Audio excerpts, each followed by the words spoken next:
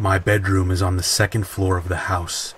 There's no patio, porch, or overhang of any kind beneath my windows. A couple of years ago, I was watching TV in bed around 2 a.m. and heard a louder than usual animal sound. Not uncommon to hear squirrels running around on the roof from time to time. Didn't think much of it. It kept on happening and started to sound awfully close to the window and not on the roof. I ignored it for a pretty long time. After at least 40 to 45 minutes of being irritated by the noise, I banged on the wall in hopes of scaring them off until I could get to sleep. Just 2 quick bangs with my fist, which were answered with 2 bangs on the wall right next to the window from outside. Needless to say, I about had a heart attack and jumped out of bed. Now, my living room has a bay window and is on the other end of the house, so I could look out that window from the side and see my bedroom window. I hustle downstairs and peek out, and I see a guy standing in front of my house below my bedroom window, and he's holding a knife, and he's petting the front of my house. I call the police and wait. He never leaves my bedroom window, and even when they roll up and ultimately disarm and arrest him, he doesn't struggle at all.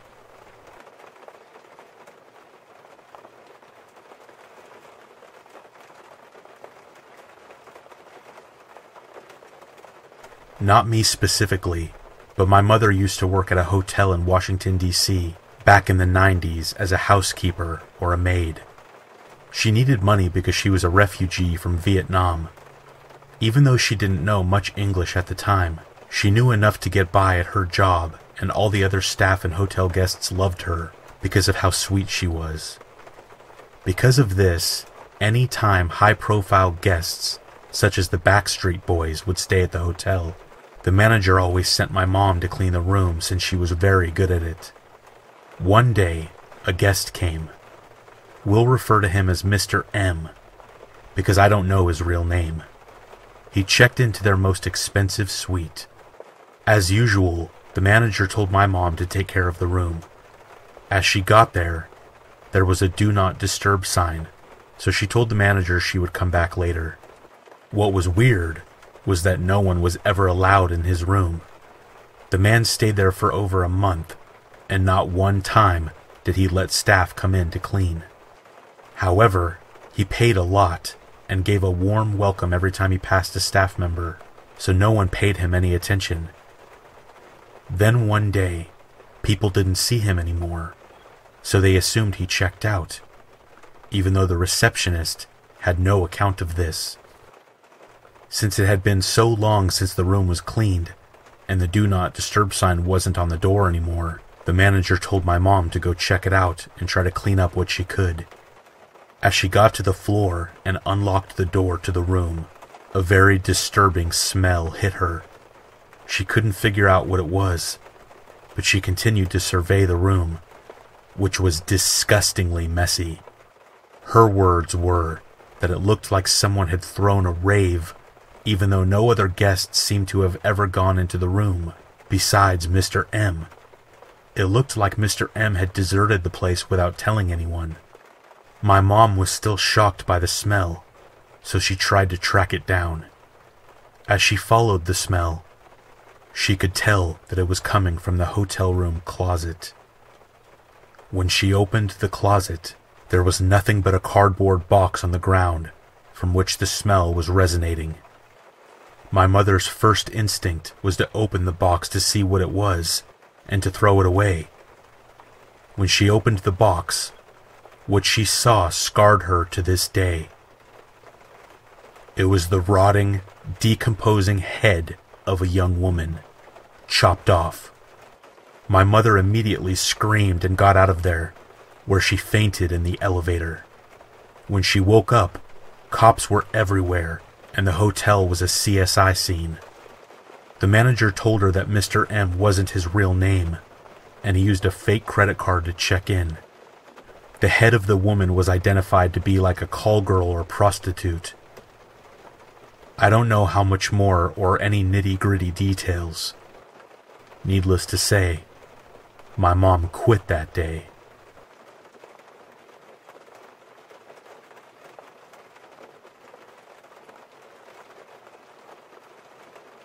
We moved into a new house a few months ago. As we were in the process of purchasing the house, the renter who was living in it died unexpectedly of natural causes in his mid-40s. He died right in the middle of the living room. Shortly after, we move into the house, and almost immediately our 2-year-old daughter starts talking about the ghost that lives in our house. Now, let's be real here. She is 2. And 2-year-olds are very impressionable. Halloween had recently passed, and she had this Halloween-themed picture book that she loved to read, so it's entirely possible that all this talk of ghosts was just coming from looking through that book on a regular basis. Still, she was always telling me that the ghost was in her playhouse in the basement, or that the ghost was on the stairs, or that the ghost was standing in the corner. She never seemed to be afraid of the ghost, and considered him to be her friend, so I wasn't all that concerned even if there really was a ghost haunting our house. If he's a nice and helpful ghost, it could certainly be a lot worse. I would often tell the ghost that he was welcome to stay if he wanted, but he was also welcome to go if that would make him happier. I didn't believe ghosts were real, and she supposedly could see and talk to him, versus the ghost being just her imagination fueled by her Halloween book. Until one day, when we were going out to the car to go to daycare in the morning. It was still dark out and raining. My daughter told me that the ghost was on the back deck, and then she told me that today was the ghost's birthday, and she wanted to sing him happy birthday. Once again, I mostly disregarded what she was saying, as she's birthday obsessed, and has in the past made us sing happy birthday to Mickey Mouse, a bowl of fruit snacks, and the bathroom. So we sang and wished the ghost a happy birthday, and went on with our lives. Later that day, out of pure curiosity, I looked up the obituary of the man who had died in our house, and wouldn't you know it, it was his birthday.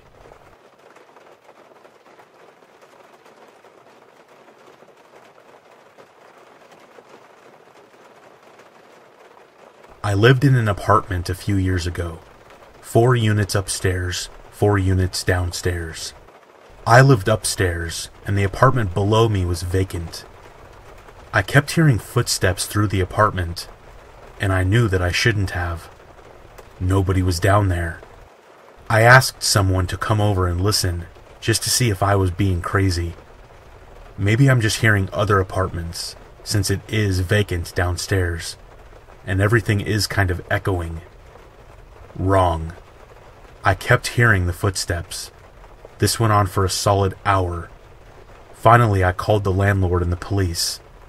Apparently, someone had broken in through the windows downstairs and was walking back and forth through the apartment with a knife. It was horrifying.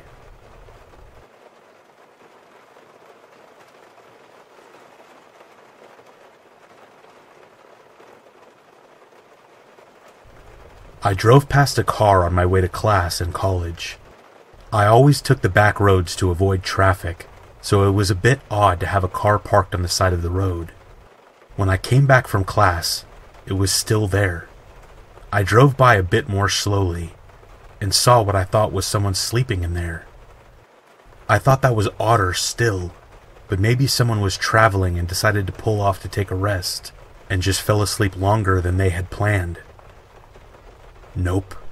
Next morning I read in the paper, a wife killed her husband and dumped his body and the car on that road.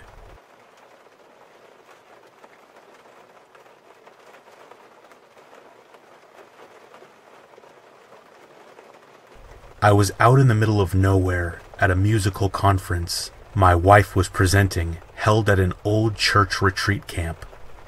One of her presentations ran way over, so the lodge's cafeteria was closed. With no car, no phone, and no vending machines, the only resort was to walk into the nearest town and get food. I grabbed a coat and flashlight and had no issue on the trip down, and snagged a pizza from a spot along the highway around midnight. On the way back, it was a different story. I had a severe feeling of discomfort. I could feel eyes watching me. This was out in the middle of the woods, so my first instinct is there's an animal following me. Knowing most predators like to hit from either above or behind, I turned on my phone light and kept it pointed behind me and swept my flashlight up and down as I walked. The whole walk back I heard rustlings, first along one side, then following behind. I kept a steady pace and acted cool, even though I was terrified. Shortly before I was back on site, the feeling left. No more sounds. My wife and I enjoyed the pizza and slept in. 2 days later, we got a shock from the news. A homeless woman was found less than 1,500 yards from our site and had been mauled and partially consumed in what appeared to be a cougar attack. Estimates of the time of death were the exact time that I was walking back with the pizza.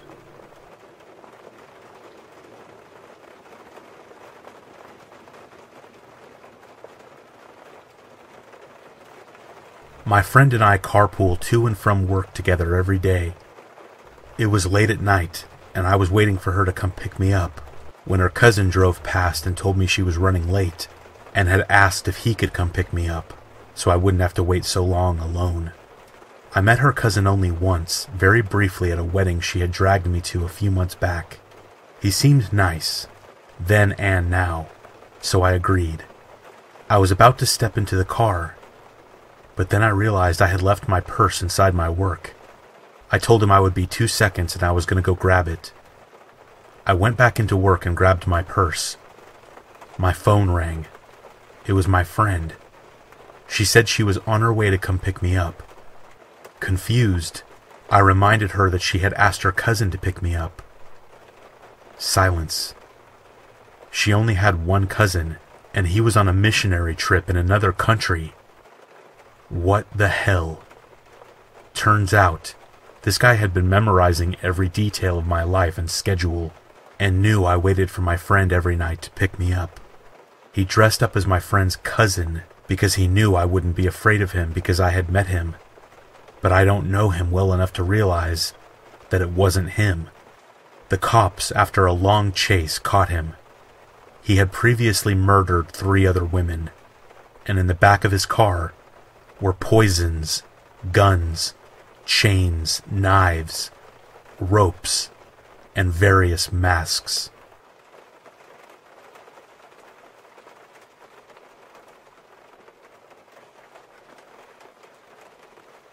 I got into the elevator from the top floor to head down one day.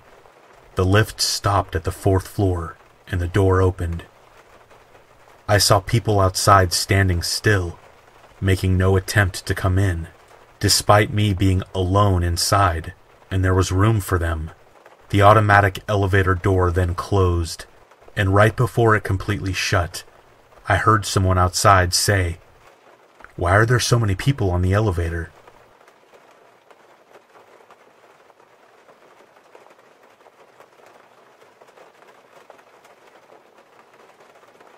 My uncle just got married.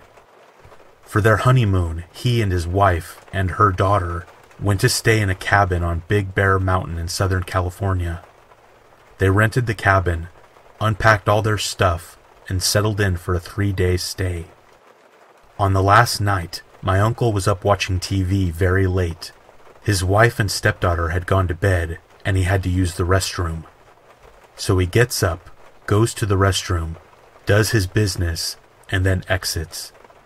The only light on in the whole cabin is that from the TV in the living room, but it was bright enough to light the whole living room and part of the hallway. As he opened the door to the restroom, he saw his wife walk down towards the kitchen. He figured she had gotten up and was hungry, so he was going to go talk to her. He followed after her, and when she reached the end of the hallway, she turned slightly in the direction of the kitchen, and then at warp speed walked, ran, or vaulted out into the kitchen, faster than a human could move. This figure was wearing a long flowing white gown similar to the one his wife had worn to bed. Creeped out, he took a few steps back and peeked into the room, and found them both in bed, still asleep. Needless to say, he couldn't sleep after that, and they left the next morning.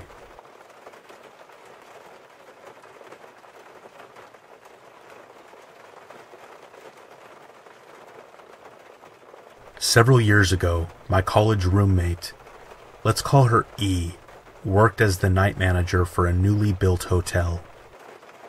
As was par for the course, I would often bring coffee in around 1 to 2 a.m. and chat for a while. One night, I showed up to find E sitting at the front desk shaking her head, looking completely perplexed. Allegedly, she had just checked in what could only be described as the doppelganger of our other roommate, M, who was alike down to the same height, hairstyle, eye color, and southern accent. E tried to speak with the new guest, and showed her a picture of M on her phone, but was rebuffed several times.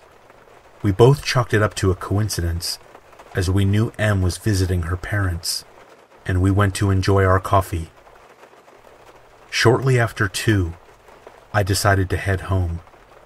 It wasn't until around 2:30, when I pulled into our garage, that I checked my phone to see a series of texts from E to M and me at 2:17 a.m. Stop. Not funny. You guys suck. Naturally, I was confused at these texts and called her back. This is when things got weird, and E sounded hysterical on the phone. Apparently, M and I had been standing at the end of the main hallway staring at her. E thought this was a joke and kept calling out, but got no response from us.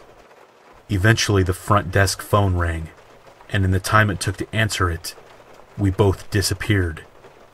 I calmed her down over the phone, and the next morning we talked through the possibilities, trying to rationalize what she saw. The guest who looked like M did come back to the front desk later that morning to inquire about some services, and much to E's surprise, looked only vaguely similar to our roommate. The only thing that scares me to this day, and that I never told her, is that when I got into our house, the kitchen clock was stuck on 2:17, and directly next to it sat a photo of M and I. Still no explanations, and nothing weird ever happened at the hotel again. But it still makes me uneasy to this day when I think about it.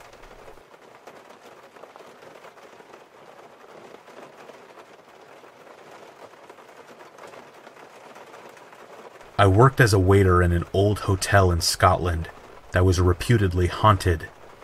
The restaurant and the part with the bedrooms were separate buildings, and all on the ground floor. One afternoon, we were expecting 2 elderly sisters to check in for a few nights. Friends of the owner and regular guests, though being a newish member of staff, I had not met them yet. Well, one of the other waiters mentioned that they had arrived, and asked if I would go put a bottle of wine in their room while they were being helped out of their car. I picked up the bottle, opened it, got 2 glasses and a tray, and nipped out the back of the restaurant, across the courtyard, past the 2 old ladies getting out of their car, and into the main building. I turned into the corridor leading to the bedrooms. Now, at this point I knew there was nobody else in the building, no other guests, and only the owner and a couple of waiters were around between lunch and dinner service. I had also been told the stories about the hotel ghost. Apparently, an old woman in gray who had hanged herself when it was a coaching inn. I was therefore perturbed to see a headless figure in faded Victorian dress shuffling away from me down the corridor in complete silence.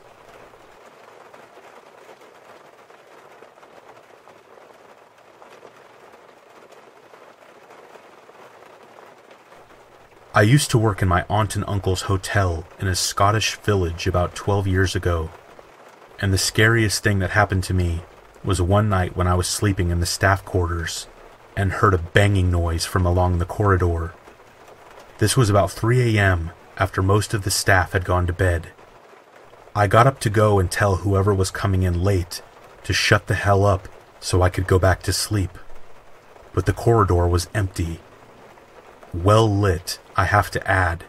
This is key. So I walked down to the end of the corridor to see if it's people coming up the stairs drunk or whatever. I looked down to see a figure stomping up the stairs. The only way I can describe it is as though a shadow of a person was solid. There were no features on the face or clothes on its body. Imagine someone in a black morph suit walking along, but you could see things through them. I turned and ran back to my room and shut the door. I could still hear them stomping for some time, and I don't think I got a wink of sleep at all that night. I didn't leave my room until the sun was shining through my window. I asked a few of the other staff if they heard the stomping the night before, but nobody else did, and I never mentioned seeing somebody coming up the stairs.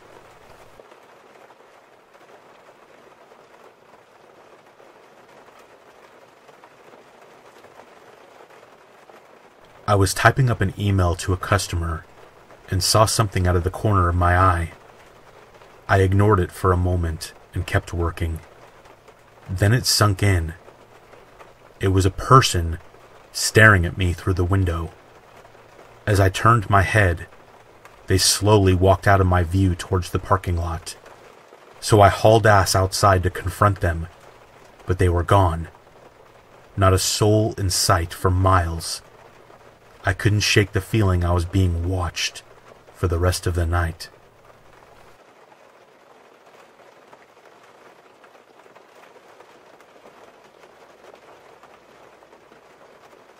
I need to use the restroom while driving one day, so I pull off at a gas station and roll up to the empty lot across the street. I was in the town of Kent, which was abandoned. I walk up to the bush line and notice a makeshift fire pit. The wood is somewhat burned, but not all the way.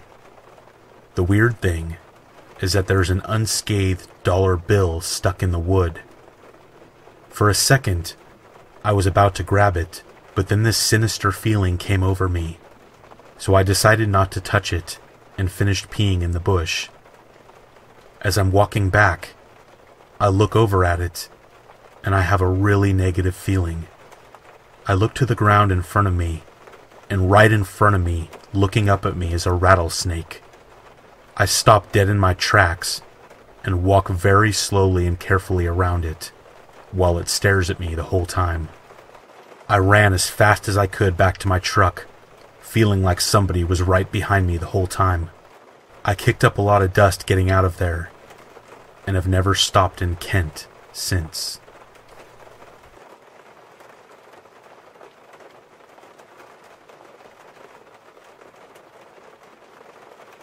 I was driving north through the mountains of Colorado towards Pueblo, and this was my first time dealing with anything like the Rocky Mountains, so I was taking it nice and slow, with my hazards on and in the right lane. This was in the spring, and there wasn't much snow on the ground aside from a light dusting. I remember passing another truck that was pulled to the shoulder on my way up. Nothing out of the ordinary. However, as I was heading down the mountain, which can be extremely scary in an 18-wheeler, trust me, I saw the same truck I passed earlier fly by me in the left lane. Now, being passed on the left going downhill in the Rocky Mountains by another tractor trailer is crazy enough. But what really makes this story is this guy's trailer brakes were on fire. He was pulling a load, and if you know anything about trucks, you know there's only so much braking you're supposed to do before they overheat, and worst case, catch on fire. This guy's truck looked like a comet as he sped down the mountain at what I thought was surely to be a deadly pace. I grabbed the mic to the radio and called out to him, "Hey, driver, your brakes are on fire. I mean literally on fire." After a few seconds of static, a rough and weathered-sounding voice comes back over the speaker of my radio and says, cool as a cucumber, "I know." And he disappeared around a curve. I never saw any wrecked truck, emergency crews, or even mention of an accident over the radio. I did see a discarded fire extinguisher on the ground at the base of the mountain, though.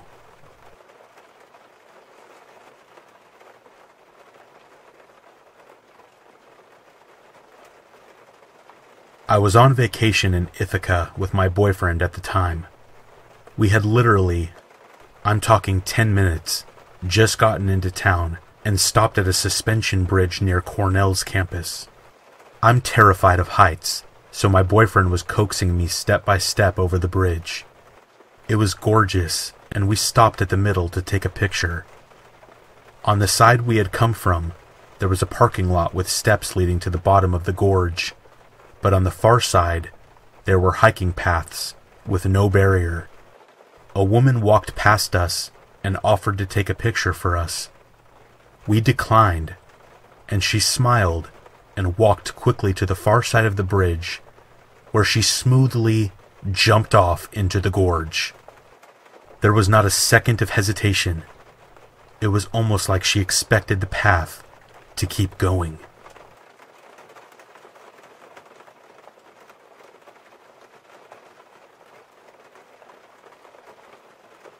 Driving to pick up a friend who was at this cabin party about 40 miles west of where I lived. It was close to 2 a.m., so I'm driving down this back road to find this random cabin somewhere, and I come across this red 4-door sedan with all the doors open and 4 limp figures in the seats with their heads slumped over. That alone scared the hell out of me. Later on, I'm driving by again after a failed attempt at picking up my friend. Mind you, it's getting close to 3 in the morning, and only the front seat passenger door was open, and every person in that car was staring with a blank dead stare directly at me as I drove past at 10 miles per hour.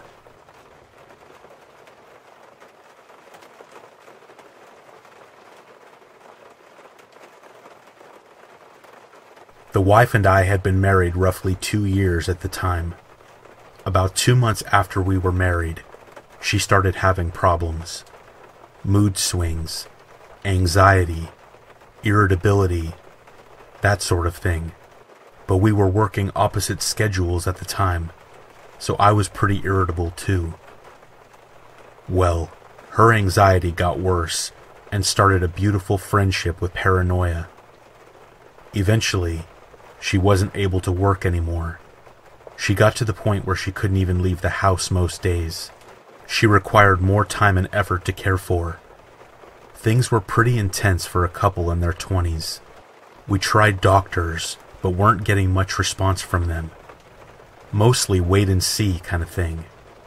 She kept getting worse, and things got harder for us. By this point, I had been forced to quit my job so that I could keep an eye on her full time. I went to college taking courses online so I could make sure she stayed safe. Student loans basically sustained us for a while. We moved in with her mom and sister so that they could take turns watching over her. Anyway, after a couple of major depressive spouts, some self-harm, and a suicide attempt or two, the doctors decided they should be dosing her up. They tried putting her on a bunch of different medications. Some made her numb. Some made her heart race so badly that we ended up in the ER. One of the medications ended up making her extremely violent. She would lash out at me, bite me, scream insults and such. A couple of times, I had to physically restrain her to keep her from hurting me, and I was the only one in the house that she would listen to, even in the slightest, when her brain was misfiring. As you can imagine, I try to sleep when she sleeps. Usually I'm a really light sleeper, and I wake up whenever she makes an unusual noise or rolls over on the bed.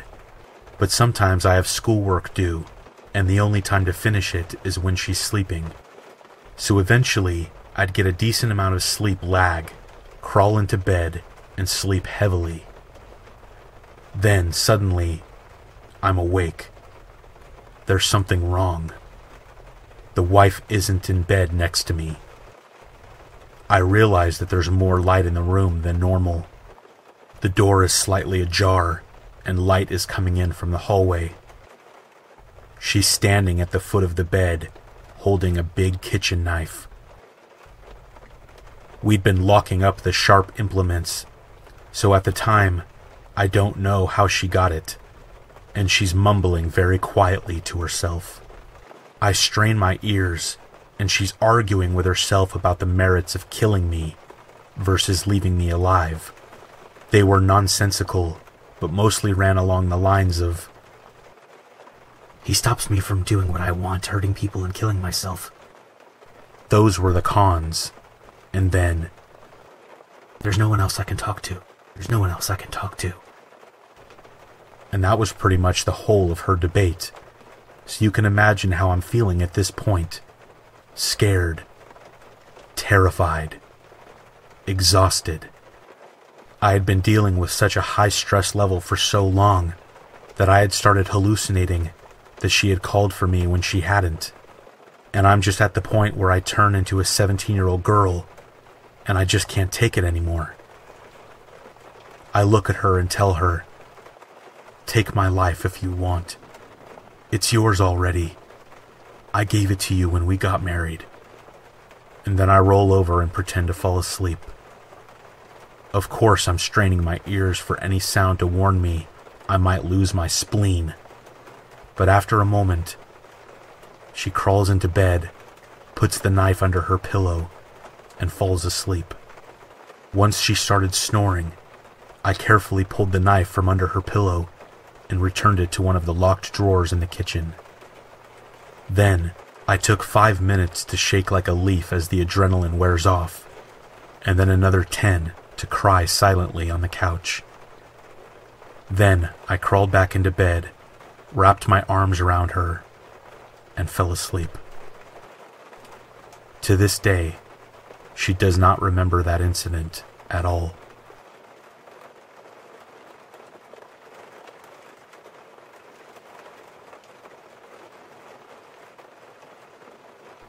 I once woke up in the middle of the night and thought I felt someone holding on to my foot, which was sticking out of the covers. I looked over, but didn't see anyone, so I went back to sleep. A little while later, I woke up again with a distinct feeling that someone was touching my foot. I didn't see anyone again and thought to myself, maybe I should get up and turn on the light. But then, out of the darkness, I hear a voice say, "The light is burned out." In my half-dazed stupor, I accepted that and went back to sleep. When I woke up in the morning, I thought, that was a really weird dream, and reached over to turn on the light. It sparked and made a loud popping sound and burned out.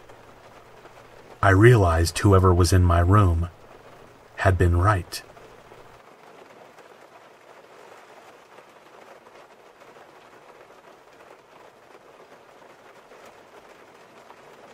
I woke up at about 3 a.m. to the back door opening. I was in a panic and couldn't hear properly over my boyfriend's snoring.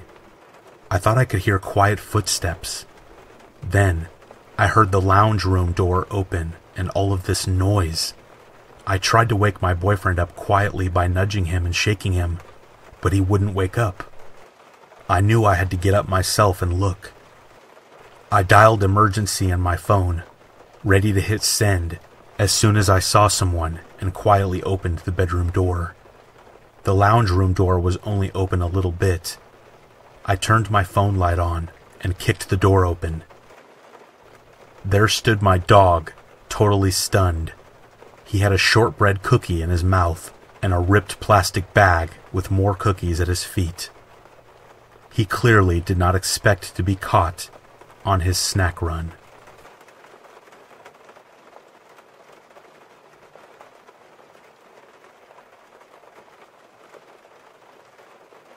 I worked as an assistant in the morgue. As a med student, I got to open and study the bodies that people donated to the university. All the bodies were stored in a giant walk-in freezer. Also, The morgue had a motion sensor system inside the freezer, so if you get stuck inside, an alarm would activate and someone would come help you. One time I was working alone because my teacher was doing some paperwork in his office that was in an adjacent building. I heard a lot of noise, but I thought it was my teacher in the other building or something like that, when suddenly the alarm goes off, scaring the hell out of me. In that moment, I thought the teacher was stuck inside the freezer, and when I was running to the freezer, my teacher grabbed my arm and told me, "I thought you were in the freezer."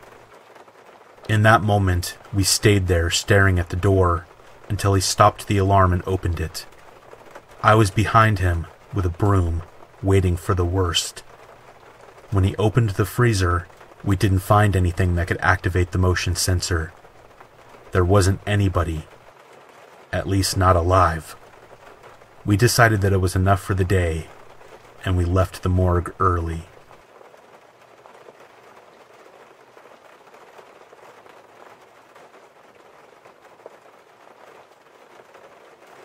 So my major has a computer lab that has 2 stories underground. I have spent countless hours using these computers, and I have spent nights down in what us students call the dungeon. One night, around 2 a.m., I went down the hall to go get some water. The lights use motion sensors. I was filling my water bottle. The last light turned on at the end of the hall, so there was this dark gap between me and this last light way down at the end of the hall. I was mildly creeped out, but then I saw somebody walking in the darkness towards me between me and the light. I immediately ran out of the building and went home.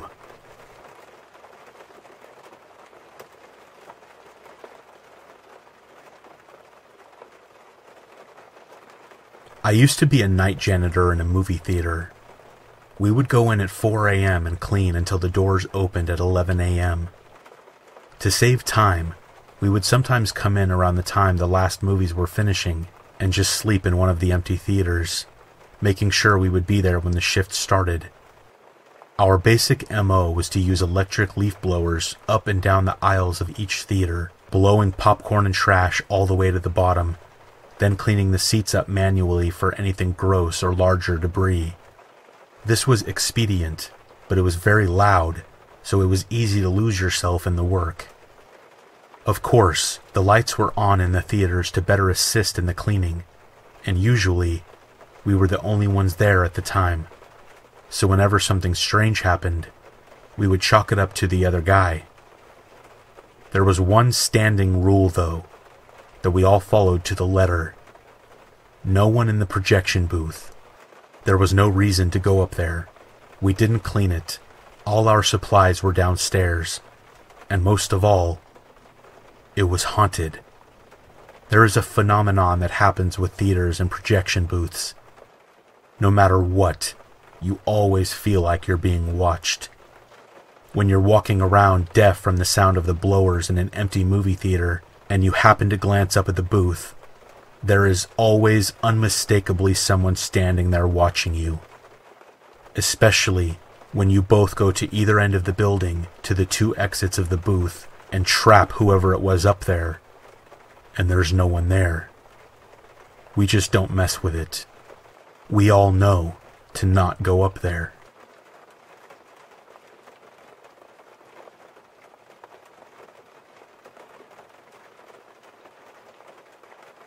I worked overnight as a master control operator in my youth. One night, around 3 a.m., I catch sight on the camera we have aimed at the back door, and there's someone standing there wearing a scream mask, staring at the camera and not moving. I go to the back door, which is magnetically sealed and deadbolted for overnight. The door is next to impossible to force open. I look out the peephole, and there's no one there. I head back to the control and see them walk back into frame, wave at the camera, and then walk away. I called the police, but they didn't find anything, and the camera doesn't record. It's live feed only.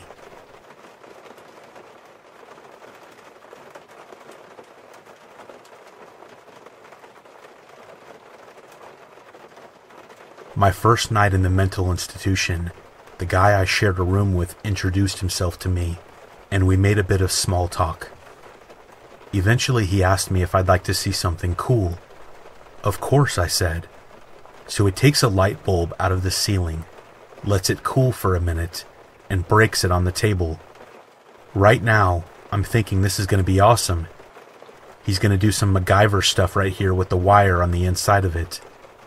Lo and behold, he broke off a rather large shard of glass instead.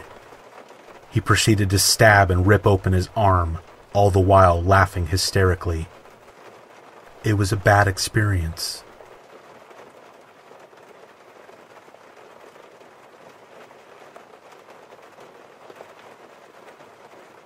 I lived in an old farmhouse that was over 150 years old in the 1990s, and at some point had been used as a headquarters for Union troops in Northern Virginia.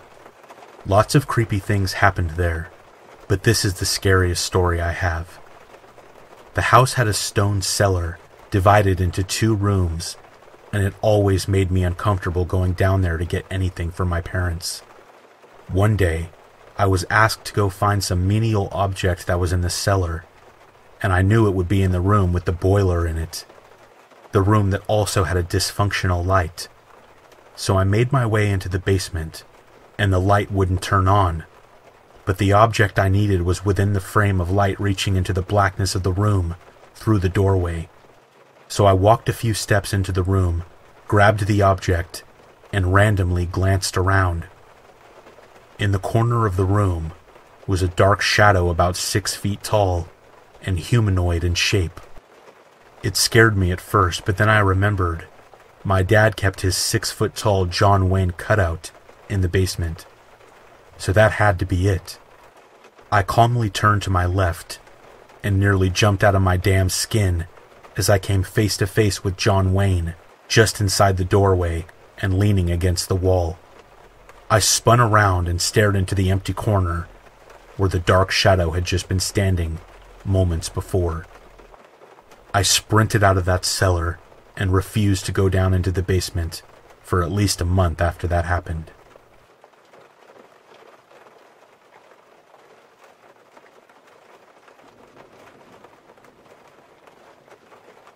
I was annoying my mother when I was around 7 years old. I kept pestering her for something which I couldn't remember now, probably something stupid. Then her demeanor changed. Her expression was of a different person, and she became very still. I asked her what was wrong, and she replied, "You have 10 seconds to run. You have made me very, very angry." Of course, I asked her, "What?" And at first she started counting down, very slowly. Then she whispered, "Run." That's when I started sprinting up the stairs, crying my lungs out, and then she started running after me, trying to grab onto my ankles. I managed to make it inside the bathroom and lock the door. She was banging and screaming on the door like a crazy person. I have never been more frightened in my life. I stayed locked in there for what felt like hours until she stopped. My dad eventually got home and got me to come out. My mom was acting like nothing had happened at all.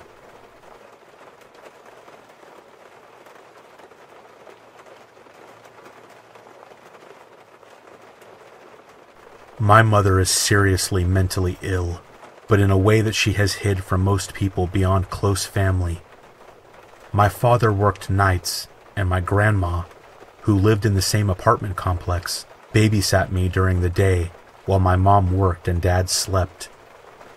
One night after walking home from my grandma's, I came in to find my bedroom spotless.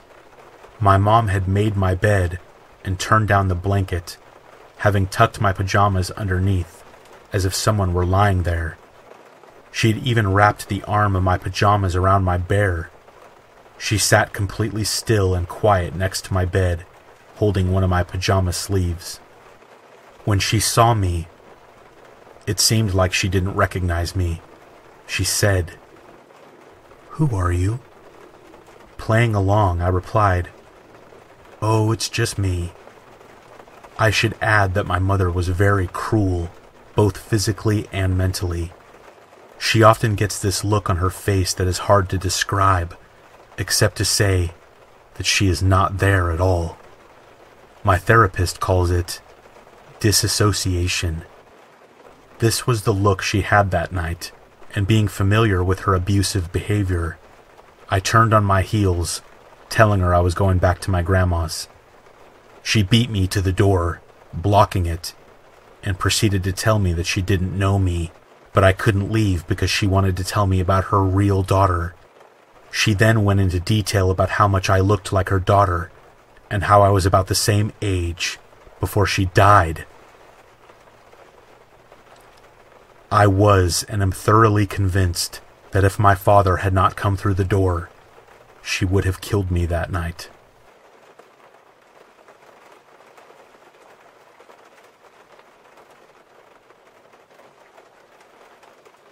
Until the age of 4, I lived in an old, lower-income neighborhood that was in slow decline. The small house we lived in sat on a corner and had a rear detached garage. The side street was more of an alley and was mainly used for kids going back and forth between two streets. My bedroom window faced the side street, and there were vines that covered more than half my window, but I could see through to the side yard and the street. One night, my mom must have forgotten to pull my shade, and I laid in my bed across the room looking out the window. It bothered me that the shade was up, and throughout the night, I would wake up and look. Each time it was the same. Vines, branches, and faint light from the corner street light illuminating the neighbor's fence across the street. At one point, I woke up and stared out the window for a long time. My brain finally sensed something was wrong, and my vision clicked into focus at one part of the vine covering portion of the window. There was a face looking at me through the gap in the vines. My 4-year-old self suffered a silent heart attack as I clenched my eyes shut and moved under the blankets. I don't know how long I stayed like that, but sometime later that night, our doorbell rang. I heard it and jumped from bed and moved down the hall. I have an image of my dad standing at the door, saying, "Who's there?" At that point, I told my mom about the face in the window. The police investigated, and they discovered that somebody had broken into our garage and tried to enter the house. As far as I know, they never caught the person, and my parents had no known enemies. So apparently some random stranger that was looking at me through my window that night tried to get into our house for whatever reason.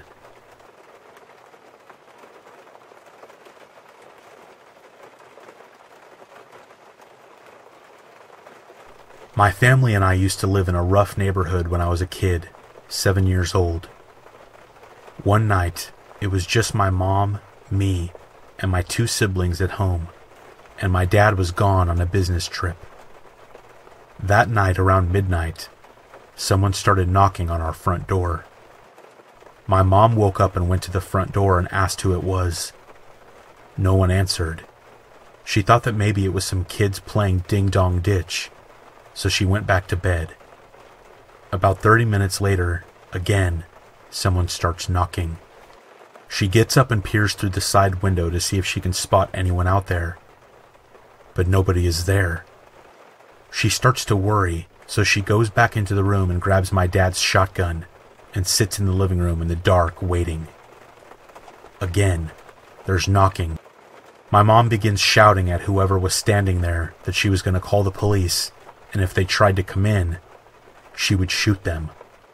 At about 2 a.m., the police finally showed up, and they did a search outside of our house while we waited inside. After their search, they tell my mom they had found a piece of barbed wire about 4 feet long next to the front door, and asked if it belonged to her. She said that of course it wasn't hers, and asked why it would be there. The cop told her that it probably belonged to whoever was knocking on the door, and he planned to wrap it around her throat when she opened. They said she was very smart to not open the door to see who was there, otherwise that could have cost her her life, and ours. The cops said that they'd patrol the neighborhood until morning and do a thorough investigation once there was some daylight. That morning, as they were searching around the house, they found footprints leading around the back to the house, leading up to my bedroom window.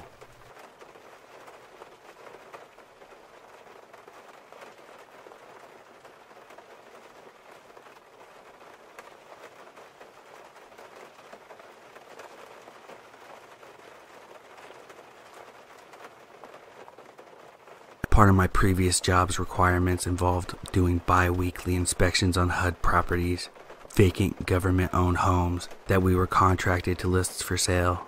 A lot of these properties were in pretty unsafe neighborhoods. One particular remains my least favorite house out of over 300 to this day. To start with, on my first visit, it was apparent something had happened in the house. Somebody had been making meth, or something had gone horribly wrong. A fire had occurred, but there was no record of a fire with a previous insurance company. The neighbor said no fire had occurred, and the local fire department and police had never responded to a fire.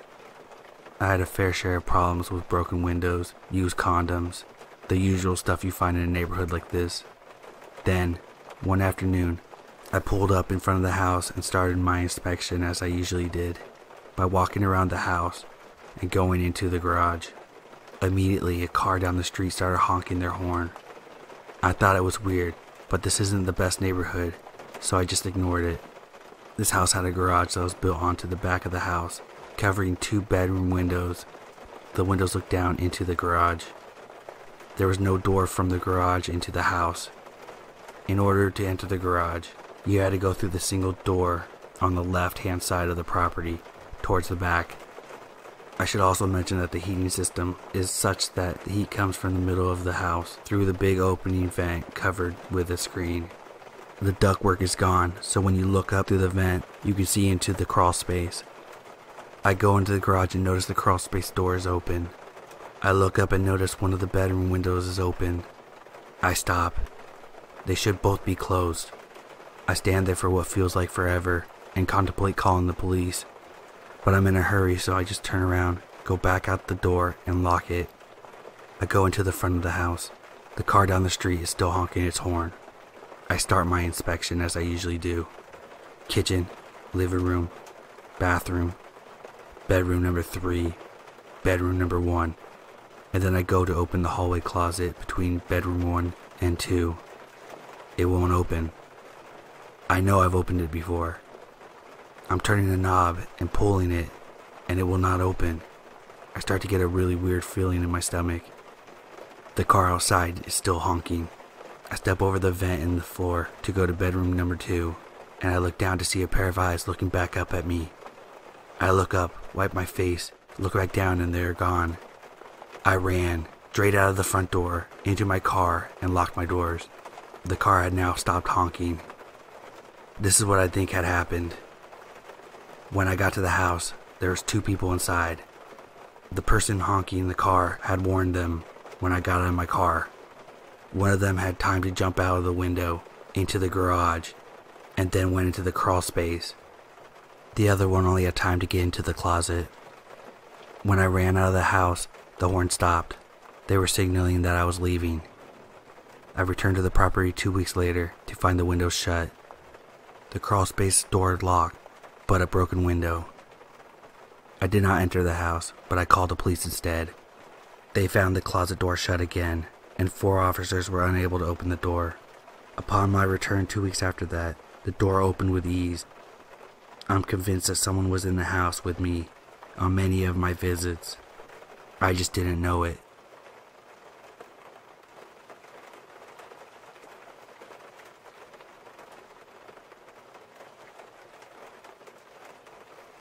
A few years ago, my friend convinced me to get a Tinder account. I had been single for about a year and a half, after finally getting out of a 3-year abusive relationship. But that's a whole other story for another day. So I decided, why not? I'll make the account, and if I don't like it, I'll delete it. What harm could it do? Little did I know. I was blown away by how many guys messaged me. I think we have a hard time admitting that it's a bit of a confidence booster. Anyways, I've been talking to this one guy that I found very attractive, and we seem to have a lot in common. So finally I agreed to meet up with him, but only if it's in public. So after a bit of back and forth, we agree on him coming to my work during lunch and just hang out for a bit.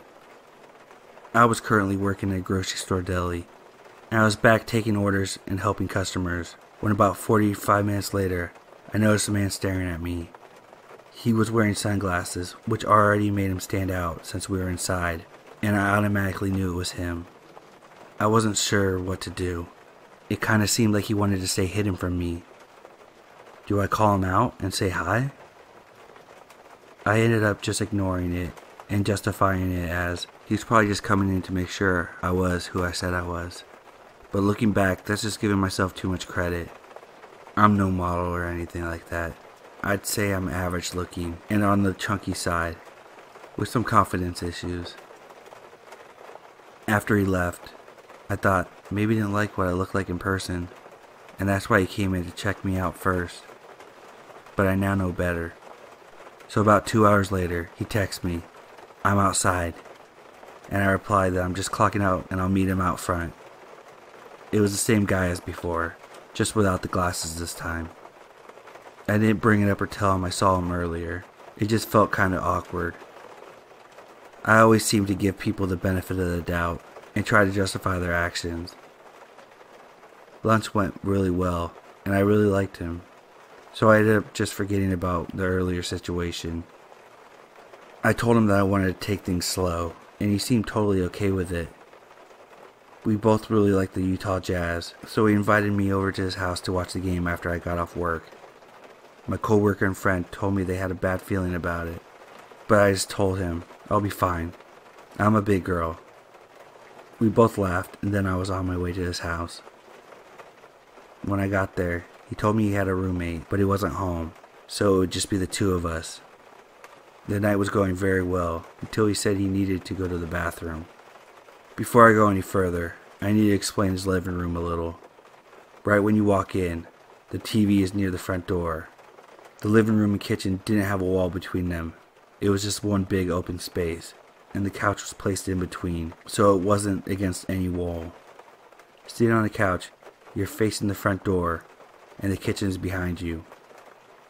I hear him open the door, and I continue watching the game. I feel him come up behind the couch and put his hands on my shoulders, down to my hands, and he lifts them behind me. I thought he was just goofing around, so I went with it, until he starts making my hands go lower, when I suddenly feel his junk. Shocked, I bolt up, turn around and see him butt naked, fully erect, with the most serious face. His bright blue eyes just slicing into me. I felt dread. All I could think to say was, what are you doing?" Not changing his expression, in a monotone voice, he replies, "What do you think?" I just came here to watch the game and hang out." "You don't just come over to a guy's house you meet on Tinder, not expecting to hook up." Shocked and disgusted, I reply, "I made it clear. I want to take things slow." "This is not slow." Fuming mad, he walked around the couch and started yelling at me, calling me a tease. At this point, I wanted to get out, so I grabbed my purse from beside the couch and started to walk towards the door. When he saw what I was doing, he ran up to the door, locked both the locks, and stood there, still naked and still erect, telling me I'm not leaving until I slept with him. Still in shock, I laughed, thinking he must be joking. This went on for 2 hours. I would go to the door and he would push me away or grab the doorknob, telling me no. I am now in survival mode, racking my brain on what I should do. My phone is dead and I don't know the area. It's been 2 hours and he's still not letting me go. I honestly felt like he was going to hurt me if I didn't do what he said. So finally I told him, "Okay, but only if you let me go to the bathroom and freshen up." He had me go to his bathroom in his bedroom and said he was going to make us dinner and drinks, acting like nothing happened, like he just didn't spend 2 hours yelling at me, holding me against my will until I would sleep with him. I just sat in there trying to get my phone to turn on, but knowing it was fully dead and I had no way to contact anyone for help. But that's when I remembered. When he was showing me his apartment, he showed me the balcony they shared with the neighbors. I put my ear up next to the bathroom door. I could still hear him in the kitchen. I opened the bathroom door slowly, praying he doesn't walk in or hear me coming out. I slowly tiptoe across his bedroom to the patio when I hear him yell, "Are you kidding me?" I felt my heart sink into my stomach. At this point, I knew I was caught. I slowly look up, and I can see him through the crack of the door, walking to the kitchen sink with his finger in his mouth. He cut his finger. I got a boost of confidence and slowly opened his balcony door.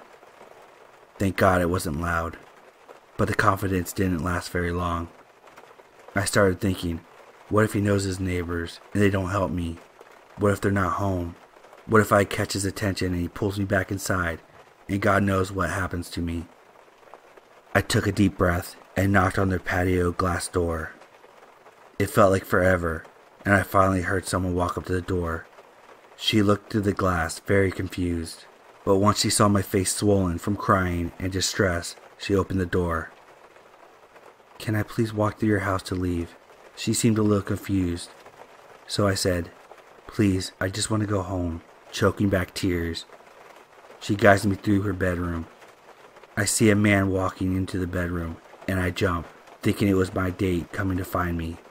But as I look up, it's a 40-something-year-old man, looking at me confused. Then the woman. She just nods and guides me out of the front door. She gives me a pat on the back, and I tell her thank you as I rush towards my car. As I'm at the bottom of the stairs, I hear a door open. I expect when I look back to see the woman, but it's my date. He's still naked, and once he sees me, he chases me. Now it's winter in Utah, and the ground is slippery from the ice. But I don't care. I finally make it to my car. I get in, I lock the door, and I look up the front of his apartment. He's standing there on the top of the stairs, just staring at me, and he finally turns back around and goes inside. I guess it was too cold for him to chase me all the way to my car. I hit the gas and get as far away as possible. I don't want to go home, so I drive to my parents'. I knock on my mom's bedroom window because it's about midnight now. I tell her everything and spend the night there. I ended up not calling the cops. I just didn't want to deal with it, which I regret to this day, because I don't want it to happen to another girl. But it's been so long and I don't want to go through it all, just for them to tell me it's not enough evidence. I know I made a lot of mistakes that night, but I am a completely changed person now, and that's why I'll never use a dating site again.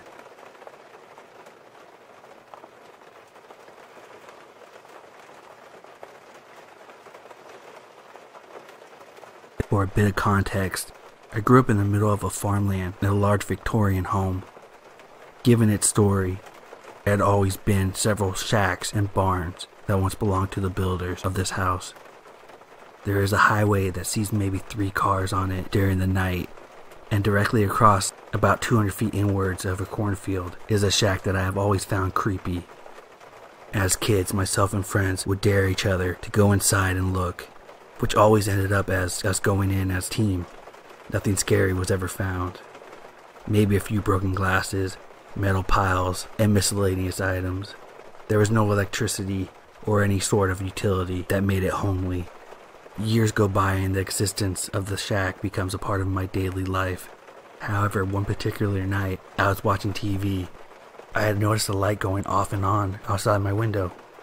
After getting startled, I dismissed it as passing cars, simply more frequent than they typically are. An hour passes. It's nearing midnight and the light stays on. This time I knew for sure it was coming from outside. My family was asleep, but being my pansy 16-year-old self, I needed confirmation. Too bad for me. Nobody wants to go check it out, so I go alone. I grab my pocket knife and a flashlight, the best thing I could think of with my shaken thoughts, and take off into the night. As I near the highway, the lights turn off, almost making me choke on air, but I had to figure out what the hell was going on. I make my way into the entrance of the shack, which has no door, and I slowly begin to enter, my flashlight scanning the room for any signs of life. What happened next, I'll never forget. 5 feet away from me, There was an old tattered recliner facing away that my father had tossed in there for future disposal. I shined my light on it because I knew I seen it rock ever so slightly. As I did that, a man stands up from the recliner, says absolutely nothing. All I could tell was that he was a middle-aged man and wearing a jacket of sorts. Before I could process what was happening, I was already sprinting across the road and praying he wasn't behind me. It felt like years before I made it to my door, but as I am about to make it in safely, I decide to look back. He was standing in the road completely still, no words whatsoever. It's been 7 years since. The shack still stands. The recliner remains in its place. My dad never believed me. I wish someone could share the dread I had when I realized the recliner was facing the window, which was directed straight at my house.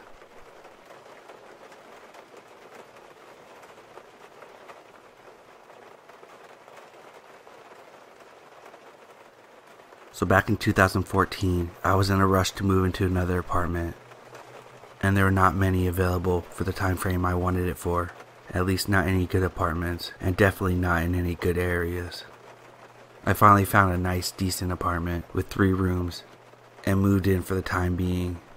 At least I had a place to live while looking for a better place. The suite was newly renovated, so I was supposed to get new appliances as well.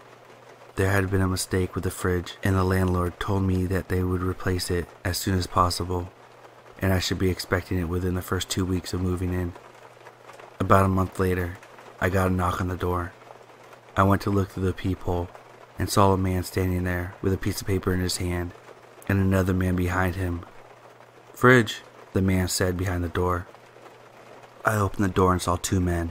The first man was a delivery guy. Behind him stood a man who really didn't care about his appearance, and honestly looked like he just crawled out of a dumpster. I thought he was just a helper. I let the man aside, and he placed the refrigerator in the kitchen. The greasy man followed him inside and introduced himself to me. "I am the new landlord," he said with a smile. "Really? Where did the other one go?" I asked. I was a bit startled, as he looked like a freaking homeless guy. Who the hell would hire him? "Oh, she doesn't work here anymore," he said. Well, no shit, I thought. The delivery guy then said bye and left, but the landlord didn't. "Where are your parents?" he asked me. I told him I lived here alone. Big mistake. "No way, you look like a 15-year-old girl," he said with a smile. "Haha, I get that a lot. What do you need a big place like this for?" he asked. I just told him I was moving in temporarily. He walked over to the kitchen and started opening and closing the fridge door. "Just checking if everything's good," he said. I just nodded and leaned against the wall and watched. He then stood there, looking at the fridge and then back at me. Why doesn't this guy just freaking leave? I thought to myself. Then he said, "You're really cute. Look at you standing over there. You are so cute." I let out a laugh and thanked him. No red flags yet. He then said, "I live on the first floor. If you want to come visit, we can hang out." I didn't know how to answer him. Haha. Yeah, I mean, I don't think... But before I could say another word, he interrupted me. "I have no friends, and I don't talk to my family. I'm really lonely." Okay, red flags are going off now. I asked him why he didn't talk to his family, but he brushed it off and changed the topic quickly. Then he started walking to the door and repeated himself once again. "Don't forget, first floor, don't be a stranger." I followed him to the door and locked it when he left. I felt a bit uncomfortable, but soon forgot about it. About 3 days later, I got a phone call from a place I applied to. I had landed a part-time job at Best Buy. This was my second job since I already had a job at an insurance company. I was excited to start at Best Buy. I was hired in the tech department, and I loved computers. Before I go on, I worked Monday through Friday from 9 to 5 at the insurance place, and then 3 days a week at Best Buy, mostly in the evening, but it varied on weekends. So on the first day, I headed out of my apartment, took the elevator down, and was about to exit the front door when I heard a familiar voice. "Hey." It was the landlord. "Hey, what's up?" I said. "Nothing much. Where you going?" he asked. I ignored the question and told him I needed to go and walked out the door. I didn't need to drive to work because Best Buy was walking distance. About 3 minutes into my walk, I noticed a gray car drive slowly beside me. I glanced over to see who it was, and it was the landlord. He rolled the passenger side down. "Where you going?" I told him I was on my way to work, and I was going to be late if I continued chatting. I said bye and continued to walk a bit faster. "Wait, let me take you to work. Where you work?" "No, it's alright. It's not far away. I work at Best Buy. I'll walk." I know. Another dumb mistake. I shouldn't have told him where I worked. "Come on, let me take you. I'm heading to Tim Hortons anyway. Need to get some coffee." Well, it wouldn't hurt if he dropped me off. I thought, he's going in the same direction anyway. I hesitated a bit, but then accepted the offer. I got into the car. I know again, dumb of me, and let him drive me to work. It was a very short ride, but he did not fail to make me feel uncomfortable. When I finally got to my work's parking lot, I thanked him and reached for the door to open it, but it didn't open. "Hey, your door's locked." "Oh, haha, I have a habit to lock doors. Before I let you go, can you give me your number?" I lied to him and told him my phone wasn't working, and that I was just using my iPod. My phone wasn't on vibrate, and I was hoping to God I wouldn't get a text message or any other notifications. "Okay, then let me give you my number," he said. He grabbed a piece of paper and wrote his number down.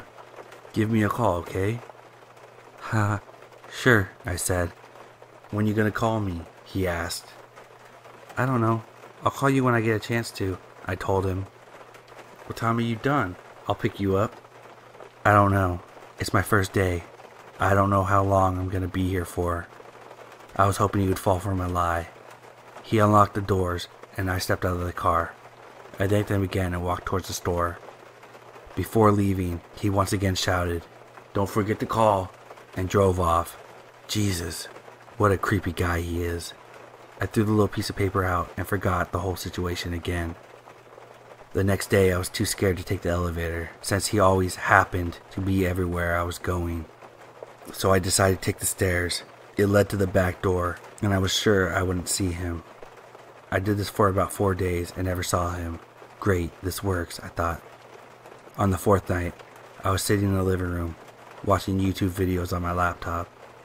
It was around 10:30 p.m., and I was kind of dozing off when I heard a knock on the door. I wasn't expecting anyone. Who could it be? I sat there quietly and did not move, hoping that they would just go away. Another knock. I tiptoed down to the door and looked out the peephole. It was a landlord again. "Hey, you there? Open up." Confused and tired, I opened the door. The conversation went as followed. "Hey, what's up? Where the hell have you been?" "What do you mean? I don't see you leave for work anymore. Did you quit or something?" "No, I still go to work. I just have a weird schedule." "You never called me. I was waiting for your call. You never called me. You promised." "Sorry, I just never got a chance to. I work 2 jobs and I'm pretty busy. I came to your work and asked for you, and they told me no one by your name worked there. Did you lie to me? Did you lie to me about your name?" I was caught off guard. I didn't know what to tell him. I had indeed lied to him about my name. But that wasn't what freaked me out. Why the hell would he have gone to my work? You went to my work? Why?" I asked a bit nervously. "Because I didn't see you around. I wanted to know where you were," he said, irritated. I didn't respond. He just stared at me for a moment, hoping that I would invite him in. But there was no way in hell I was going to invite this guy in. I'm really tired. I need to go to work tomorrow. I'll see you around." "Look, I need to talk to you. Can we talk?" "Honestly, I'm tired right now. Can this wait?" "Whatever, fine," he said while walking away, still muttering something under his breath. I shut the door and stayed up for a bit, afraid that he would return. Luckily, he did not return, and I could finally go to sleep. So the next day came. I got ready for work again, and decided to take the elevator. The elevator door opened, and guess who was there? Yep, it was him. He asked me if I needed a ride to work. I responded, "No." "Are you sure?" he asked. I told him once again that I didn't need a ride, and I got out of the elevator and went to work. This went on for months. By this time, I had already mentioned him to my manager and coworkers. They just told me that if I didn't show up for work one day, they'd call the police. Sometimes he'd see me walk out of the main door, and he would just drop everything he was doing and come after me, asking me if I needed a ride. Other times he'd ask me if we could hang out, and if he could take me on a date. Knocking on my door in the middle of the night was a pretty common thing. One time, he was in the middle of a conversation with another tenant. The tenant was complaining about something that had broken and that he needed it fixed. The landlord told the tenant that he should go to his apartment and he would get his tools and follow quickly after. The tenant left, but he never went to go get his tools. Instead, he followed me outside and offered me a ride to work again. I told him no, and that he needed to do his job and help the tenant. He said he didn't give a shit about the tenant, he just wanted to be around me. This creeped me out, of course. My manager had given me permission to go to the back room to get out of sight whenever he came in and looked for me, which he had done several times while I was at work. I caught him walking in once, scanning the entire store to see if he could spot me, but luckily he didn't, so he just left. He also mentioned once to me that he wanted to kidnap me. He told me he just wanted to take me away and keep me to himself. I remember when he said it. He looked like he was hesitating, as if he was gonna act on it right away. I found it really alarming, but I wasn't too scared. I don't know why. I guess I didn't realize how much danger I was in at the time, which is odd. But I did play it cool, in case he was really gonna try to do something. Now you may ask why I never called the police. Well, the police wouldn't have done anything since he has not caused any physical harm, so there would be no point in calling them. Also, I had no real proof that these things were happening, or any of the things that he said to me, other than him showing up to my work a few times. He continued to come to my work often to look for me, and if he didn't see me, he would leave. Or he would bang on my door in the middle of the night, asking me to open the door. I, of course, would now just ignore it. He had no way of reaching me anymore, because it was now clear to him that I was avoiding him. A couple of weeks passed and I was awoken by the sound of the fire alarm going off. Oh shit, that's right. There's supposed to be another fire drill today. It was my day off. I quickly went to go see if I still had the note, to see what time they were going to enter my apartment. Maybe I still had time to get ready and leave the apartment, since the landlord usually comes with the person who checks the alarm. I couldn't find the note. I got ready as fast as I could, and I was halfway done when I heard a knock on the door. Crap, I thought. I opened the door, and there was a guy for the alarm, and the landlord. They both walked in. The landlord didn't say a word to me. Guy checked the alarm and said it was good, and they both left. I felt relieved. That went well, right? Wrong. Not even a minute passed, and I heard another knock on the door. Hey, it's me. Can you open for a second? I ignored it. He knocks louder. Hey man, I know you're still in there. Stop playing with me. I need to tell you something. Come on, open up. It continued for about 2 minutes. Then it finally fell silent. I had enough of this fucking guy. I had to do something about this. That night, I was supposed to go to my friend's house to hang out with her and also return her laptop. I got ready and left my apartment around 11 p.m. It was really nice out.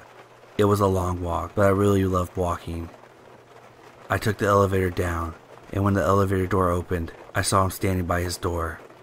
He hadn't seemed to notice me yet, so I acted fast. Either I go back into the elevator, or I sprint to the front door. In a split-second decision, I went for the front doors, but sadly, he noticed me, and I heard heavy footsteps running behind me. Before I go on with the story, I want to say that when you leave the front doors, you see a big parking lot. So basically, the front door is pretty much the back of the building, and the back doors are the front. I know, it's weird. Anyhow, when I got outside, I ran halfway around the building. There was no one there. I stopped running and started walking again, but something inside me told me to keep running. Little did I know that the reason why the footsteps behind me had stopped was because he had gone back inside and went to the back door to catch me there. When I got to the other side of the building, I saw that he had made it halfway around the back side of the building. I started running again, and he started running after me. He chased me for about 2 blocks, where we both occasionally stopped to catch our breaths. I was close to the main road when I stopped running. My lungs were burning, and I couldn't run anymore. Whatever happened next, I had to fight. He caught on. Out of breath, he said, "Stop. Stop, man. You're killing me. Stop doing this to me." I looked in shock, didn't say a word, still trying to catch my breath. "Stop doing this to me," he said, letting out a small cry. For the first time, I saw a look of sadness mixed with anger. "Stop following me," I yelled. "What the hell do you want?" "Don't go. Please come with me. Let's talk," he pleaded. Talk about what? He was still trying to catch his breath. I didn't care anymore. I was shaking, tired, and I just wanted to see my friend. I didn't even make out what he said because of all the adrenaline. I started walking again, turning around every 2 seconds to see if he was following me, but he wasn't. He just watched me walk away, and this was the last time I ever saw him.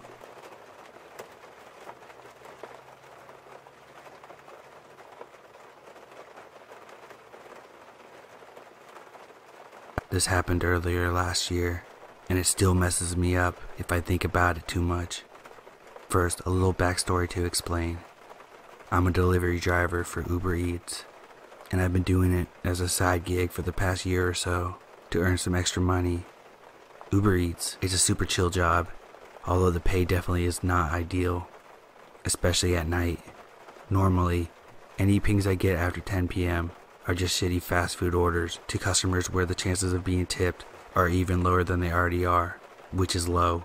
I would say 2 out of 10 people tip, but whatever. Anyway, late night deliveries are rarely profitable, which is why I barely do them. However, on this night last year, there was a bonus going on. Reach 15 deliveries in a certain time frame and get an extra $75. Music to my ears. When that's the case, late night deliveries rock because there's no traffic and it doesn't matter where you're picking it up from. McDonald's, schMcDonald's. Bring on the bonuses. The faster you can get them done, the faster you can go home and knock out. Open roads all the way. Works for me. I was on a roll and finished my last Mickey D's run at 2:30 in the morning, cashed my bonus, and called it a night. For context, this took place in downtown San Diego. Downtown SD has fun restaurants, clubs at the core, but as you branch out, it gets more seedy. Once you get past 16th Street, it really gets sketchy. Lots of homeless camps, the works. I actively try to avoid this area, but in order to get back home on the freeway, I had to pass through that neighborhood. One more piece of info. I drive a 2002 shitty Ford Focus, and nothing's automatic. In order to roll the window up or down, you have to reach over and crank the lever. Because it's a hassle to roll them up and down manually each time, when I do deliveries, I usually just keep both my windows down, because it's easier to pick up delivery through the windows. This night, I had my windows down as usual. I was planning to roll them up before I passed 16th Street, where the homeless camp was, but I didn't get that far. As I turned down the street heading towards the main drag, up ahead I see a man with one of those reflective construction vests standing on the side of the road. There's always some sort of construction going on downtown. It's pretty common for it to happen at night, so I didn't really pay much attention. As I get closer though, the man runs in the middle of the street, waving his arms, signaling stop. I slow down, thinking he's going to direct traffic, or reroute me, or something. I brake to 10 miles per hour, then 5, leaving distance, trying to figure out what I'm supposed to do. He breaks out into a jog towards my car and stops directly in front of it, blocking me and my car from moving forward. Immediate unease. This is weird. I'm wishing my windows were rolled up. It's 3 a.m. on a dark street and there's not a soul around except me and this dude.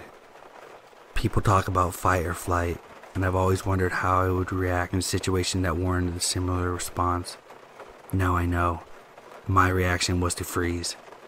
Because I was slowing down, it hit me 5 seconds later than it should have. This guy is not a construction worker.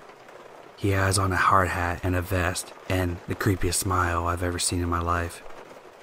At first I thought he was just smiling to be friendly, but smiling to acknowledge someone longer than a few seconds is super unnerving. Try it right now. Count to 5 seconds in your head while grinning, and you'll see what I mean. That's what this guy was doing. Now he's just in front of me, and I can tell he's homeless. That or just, I don't know. Older guy, I would guess 60s, but homeless has a way of making everyone look old, so who really knows? He's just staring at me, wild-eyed and smiling, all teeth.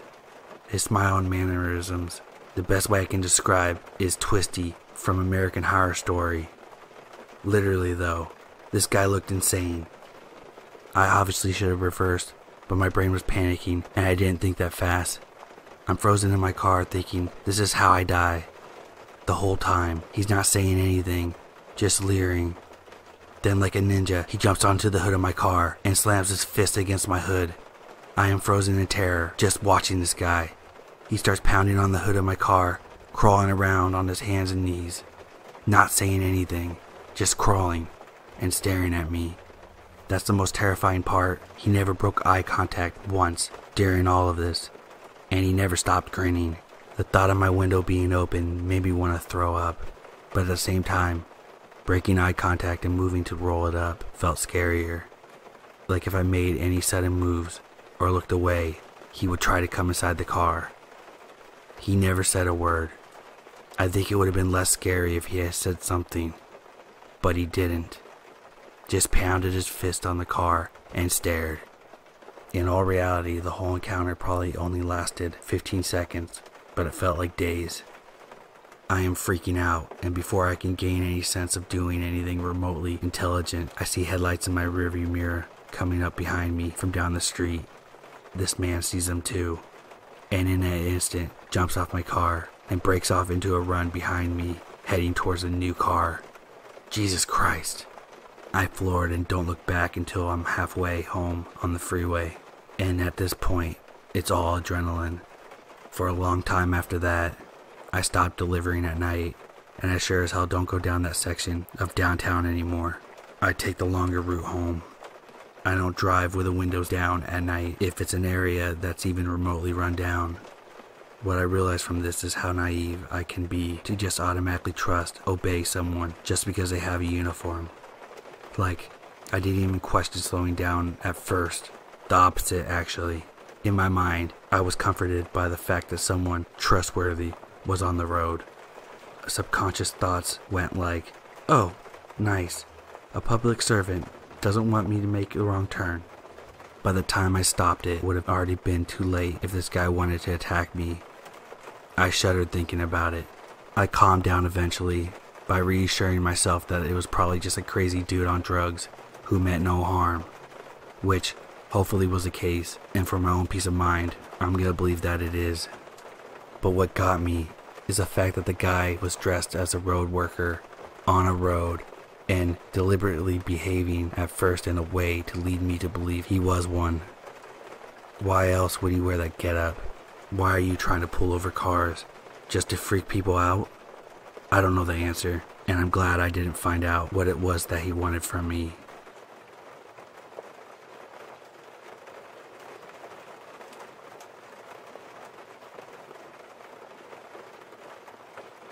Let me start by saying, I was a 19-year-old female at this time. Still female, of course, just a little bit older. I love camping. Anytime my friends and I come home from college, we would load up a cooler of beer, grab some gear, and go screw around outside.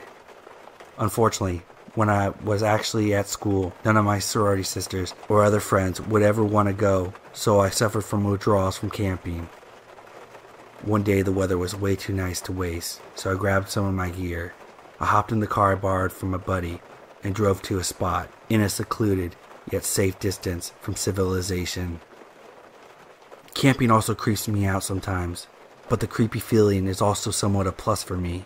It's the same reason people read these stories. It's fun to be scared. So I make up a little camp and get a fire going.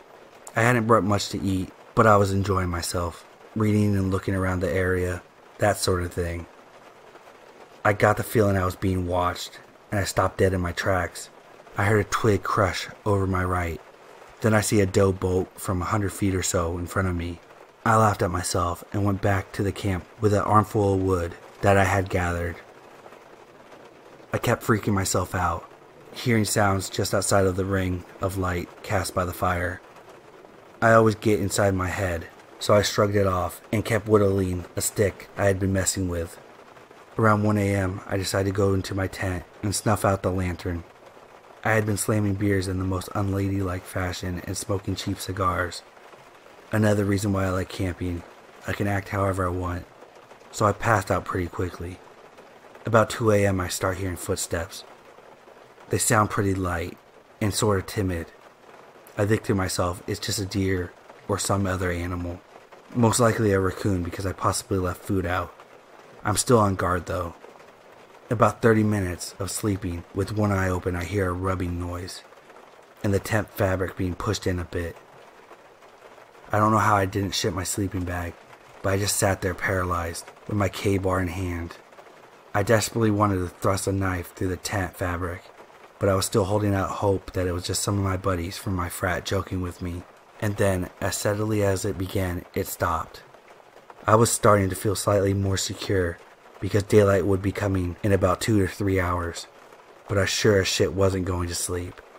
All of a sudden at 4 o'clock I realized I should put my boots on so that if anything happened I would be ready. After staying up and keeping alert for a little while, I hear my friend's car alarm blaring. I freak the hell out and run out of the tent. I got 2 steps out before something grabs me around the mouth. I open my mouth and scream, but instead the person's finger slips between my teeth. I heard that people can perform superhuman feats when they have huge adrenaline rushes. In my case, I clamped down. And there's no way to say this without sounding ridiculous, but his finger popped off. He screamed and pulled his hand away with a missing digit falling on the ground. He took off running to the hill I was camping on and took off in the opposite direction. I must have looked ridiculous to the people whose house I ran to. A little scrawny girl in a wife beater, boxers, and steel-toed boots. I also had blood that oozed down my lip from the finger, but because I had also managed to take a pretty big chunk out of my lip as well, I told them what happened, and they called the police and got me some real clothing, and the man of the house made me a whiskey and coke. When the cops got there, they checked it out. They brought me back to my friend's car, and what I saw just made me more scared. Right next to the tent was a red gas can. He could have just lit me on fire. The finger was also gone, suggesting he had came back. The kicker is, they never caught the guy. So somewhere out there's a man sitting down to dinner, maybe alone, maybe with a wife and couple of kids, and he's missing his right pinky.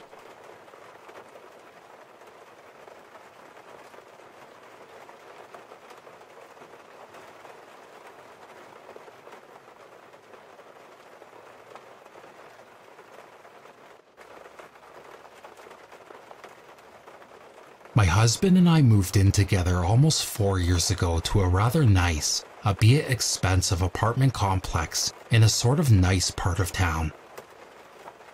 We were on the 3rd floor with a large balcony that looks out onto the courtyard in which other apartments in the complex are located. Basically, you can see the other balconies and living rooms of the other tenants and open stairwells. A year went by without a hitch. My husband works at a bar, so he comes home late, while I usually make it home around 5. It is easy to get into any apartment doorway, as the complex is large and open with no security doors, except the door to the apartment. This all started in August of 2016. I would be home after work chilling and watching TV. Almost always around 9:30, I could hear someone come up the stairs. Things would be quiet, and all of a sudden, loud sharp knocks on my door. I didn't move because it was startling, but eventually went to look at the peephole. There stood 3 people, all with black hoodies on, all seemingly staring at the peephole like they could see me. I did not answer the door, and after a while they left. Cue to a few weeks later, same time, but in this instance, footsteps and then loud hard bangs on the door sent my cat flying to hide. I sat frozen, but said to myself, maybe it's the police.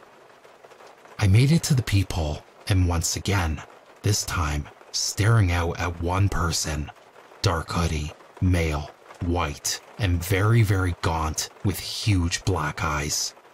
Again, I did not answer the door and grabbed a kitchen knife that I kept by my side until my husband came home. This continued for a few weeks, and once my husband was home, he proceeded to look out the peephole, saw the same man, and screamed for him to leave. And he did. We called maintenance and the police, who both stated that they would do regular patrols. Everything stopped for a while, maybe 6 months during the winter, which helped me be at ease, because when all of this was happening, I was having a very hard time sleeping and stopped going out at night.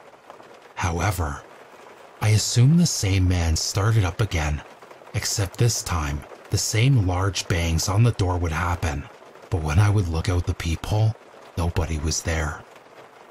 I then became horrified as I started to notice extinguished cigarette butts by the side of my door, like someone was standing and waiting. I again reported it. Security stepped up in the area, but I still did not feel safe.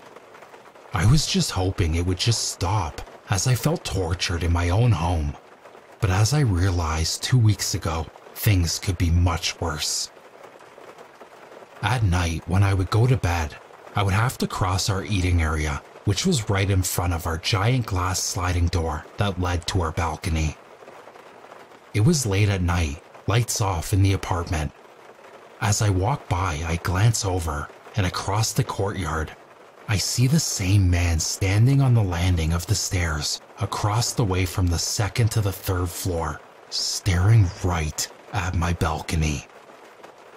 He was just standing there, unmoved, facing in the direction of me. It was the same man at my door. I immediately went numb. My heart was racing, and I was chilled to the bone. I knew he couldn't have seen me because all of my lights were off, but I was still scared shitless.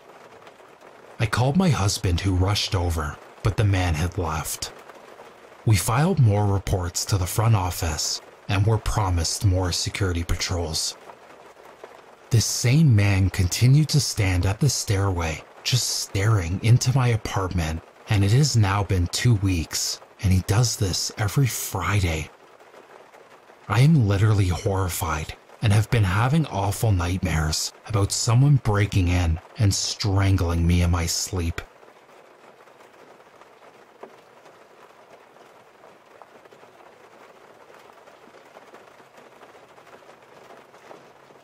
I used to live in a townhouse by myself with my dog and 2 cats near a train station. There was often commuters who parked outside my place and passed by through the day and night. Occasionally I had cigarettes or stuff stolen from my front porch. I even had my next door neighbor's ex-boyfriend come to my door, telling me he had a hitman after him and he had a gun. But none of this scared me like the night I was watched. My dog lives indoors, and I would take him out for a walk before bed. My backyard light was broken and was too high up to change the light bulb, so I always took him out to the front. That night, it was around 11 p.m., and I took him out to the front. It was a hot summer night, and I was standing on the footpath when I suddenly saw movement across the road from me. Out of nowhere, a man had appeared and was walking diagonally across the street from me. I thought it was odd because I hadn't seen him come from the other direction. I continued to think about it. Where he came from was from the outside of a house that was being renovated. I knew the owners weren't living there, and I thought maybe he was going to try to steal stuff, so I kept looking down the road to where he had gone. He had turned the corner down the next street. I kept watching, and then suddenly I see his head pop around the corner to see if I'm still outside. This gives me the absolute creeps, so I grab my dog and we go inside. I turn off all of my lights and go upstairs to my bedroom, which is in front of the townhouse and faces the street. I thought I would keep watch of my neighbor's house and call the police if he came back. I peer through my blinds, which cover sliding doors coming off a small balcony, and like clockwork, I see a dark figure walk down from the corner and down my street. He's moving towards the house across the road, and then I suddenly lose sight of him. A tree in front of my townhouse obscures my view for a moment, and then there he is. But he's not just there. He has stopped at the top of my driveway. I kid you not, his arms were out by his sides, and his legs apart in an unnatural stance. It was like he was preparing for something, like he wanted to kill me. My heart is racing so hard I can barely hear. So I'm standing there slack-jawed, looking at this would-be assailant when one of my cats comes to see what's happening. My cat slides his body between the blinds and the window, further opening it, and I see this person. This man is looking up towards me. I'm thinking surely he sees me. If he does, this does not stop him. He starts walking down my driveway, completely fixated. I then lose sight of him under the balcony and awning. By this time, my eyes are watering in fear and tears are streaming down my face. I don't know what to do, so I go and sit on my bed, pick up my mobile phone, and dial my dad who lives in a suburb away. He answers, and I whisper to him what's happening, and he said he'll be there as soon as he can. I lie down in my bed and lie as still as I can, tears rolling down my cheeks. This feeling was pure fear. I did not know what this man was doing downstairs, and if he could get in. What if I hadn't locked the doors? And then it dawned on me, why am I lying here in the dark crying? Turn on a light. And so I did. What seemed like a lifetime, but was probably just a couple of minutes, my dad finally arrived. He had an umbrella with him. I live in Australia, so no guns, but he could have at least brought a knife. I stayed on the phone with my dad while he searched outside for the man. The man was gone. Maybe me turning on the lights scared him off. I then called the police, who said I should have called sooner. Of course I should have. I don't know why I didn't. They came out with a sniffer dog, but they didn't find anything. I don't know what he wanted, but for a good year after that, I was so scared living there.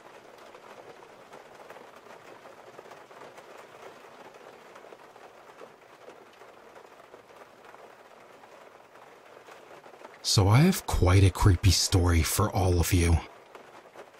It's been roughly a month since the first incident, and it's been a doozy. I live in a small, shitty town in a big, beautiful state called New York.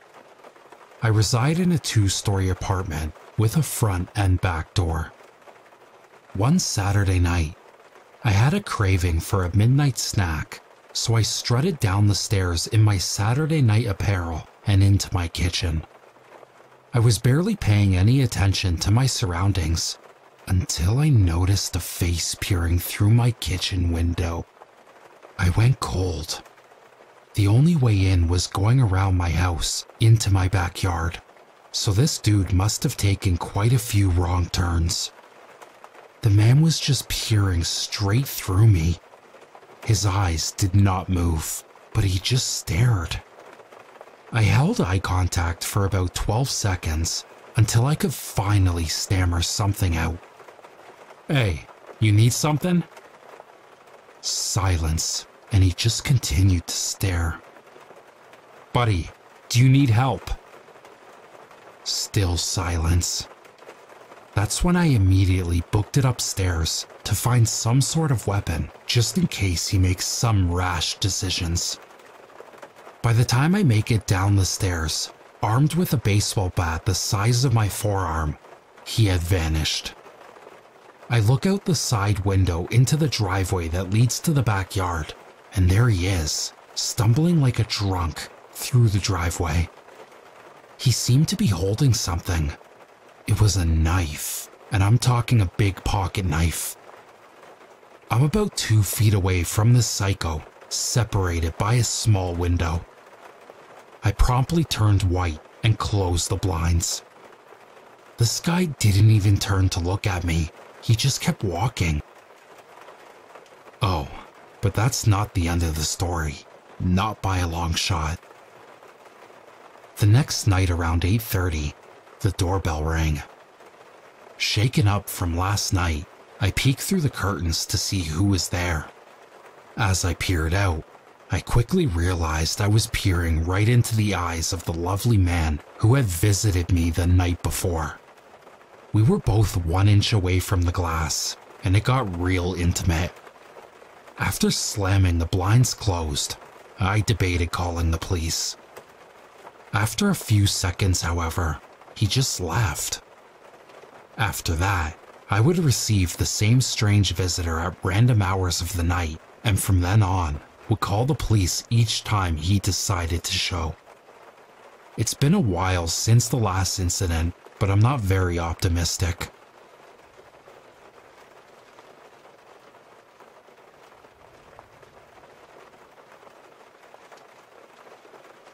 This story took place sometime in the late 80s.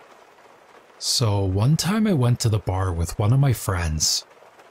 I had just turned 21, so I haven't been to too many bars up to that point. My friend was drinking on the way to the bar, so he was already drunk when we got there. When I sat at the bar, a cute girl came and talked to me and my friend. She said her name was Candace, and I noticed that she had really bright red hair. I assumed she dyed it. It was pretty, but unnatural. Anyways, this girl was flirting with me and my friend. She could tell my friend was already very drunk. To be honest, I played along like I was drunk already too, since it seemed to be working for my friend. I didn't know if she was just trying to get free drinks, so I told her we didn't have much money. She offered to buy us drinks. So, she kept buying us drinks, and I started to get confused as to who she liked between me and my friend. My friend went to the bathroom. Before he came back out, he was kicked out by the bouncers. He was beyond intoxicated. Candace and I went outside with him. She kept telling him to go home with her. He was so out of it, he could barely answer her. I told her he was too drunk, and that I couldn't let him go anywhere. I really didn't want him to wake up hungover in some random house with no car and no idea what happened. Candace kept pushing it though, saying that she would take care of him, but I told her no because I had to stay with him. I was more sober than him, and he was my responsibility. I told her the only way he was going anywhere was if I tagged along. I assumed that she thought I was jealous, or that I was cock-blocking him, but my friend could barely stand and already lost interest in Candace. She immediately started to flirt with me and offered to get my friend a taxi to drive him home and said that we could go to her place alone. At this point I had a few drinks, and I was pretty buzzed, so I agreed. We took my friend to the taxi and walked to her car. I slightly stumbled on the way to her car. "Wow, you're pretty drunk, huh?" she said, smiling as she held onto my arm. "Yeah," I said. I don't know why, but I felt slightly shy and anxious. Everything was just happening too easy for me, so I guess I felt uneasy. We got in her car and we drove down the street. "Want to stop at the liquor store and get more to drink? I'll buy it," she offered. I really didn't want to drink any more than I already did. I was already buzzed and wanted to be able to carry myself throughout the rest of the night. Sometimes I make myself look stupid when I'm drunk, so I didn't want to ruin anything with Candace more than I already did when I told her my friend was too drunk. I told her I was already drunk enough, but she insisted. I didn't want to seem lame, so I told her to get me a pint of liquor with some apple juice to chase it. She went in the store and came out with a lot more than just a pint. I assumed she wanted to drink more also, and that's why she got a fifth instead of a pint. On the car ride, we passed the bottle back and forth, but she took tiny sips. I tried to take tiny sips, but she kept passing me the bottle and telling me to drink more. I somehow managed to drink all of my apple juice and pretended to drink the bottle by spitting the liquor in the apple juice bottle. I tossed the apple juice bottle full of liquor out the window before she saw it. I didn't want her to know I was acting drunker than she actually believed, so she actually believed I was sloppy when I was simply buzzed. I took a couple more sips of liquor and finished the bottle. Throughout the car ride, I called her the wrong name a couple of times to get a reaction out of her. She didn't react to it. She just kept letting me call her Carla without correcting me. For some reason, I thought she lied to me about her name initially. That's when we drove up to her house. I pretended to trip and stumble into her front door. She opened her front door, which was unlocked, and we walked into her house. She closed the front door, then locked it. I thought that was really strange, but just assumed she didn't want anyone walking in on us. I told her that I had to use the bathroom, so I walked into her bathroom, locked the door, and looked in the mirror. I felt like something was off. I felt myself becoming more drunk from finishing the bottle earlier. I turned on the sink to make some noise and made myself puke up the liquor I drank. So I flushed the toilet and went to the sink and started drinking tap water out of my hands to sober up. I just didn't want to be drunk anymore, but I still wanted to hook up with Candace, so I wanted to pretend to be drunk. I turned the sink off, and I could hear her talking to someone. He's drunk as hell. He can barely stand up. You do it. Who was she talking to? And do what? I walked out of the bathroom and into the living room. The moment I stepped into the living room, I saw her walking into another room. All I could see was the back of her head, that very strange bright red hair, go into another room. The living room was pretty dark. Hey, where you going? I slurred like a drunk. She walked back into the living room and up to me. Let's go into my room, she said. I looked at her bright red hair and then into her eyes. They were different. Her face was different. It was another girl with the same hair. That's when I realized it was another girl with the same wig on. She had changed it with the girl from earlier for whatever reason. My heart felt like it stopped, but I tried to look like I had no idea it was a different girl. I kind of smiled at her and told her I just needed to use the bathroom one more time. It's fine, just hurry up in here, she said.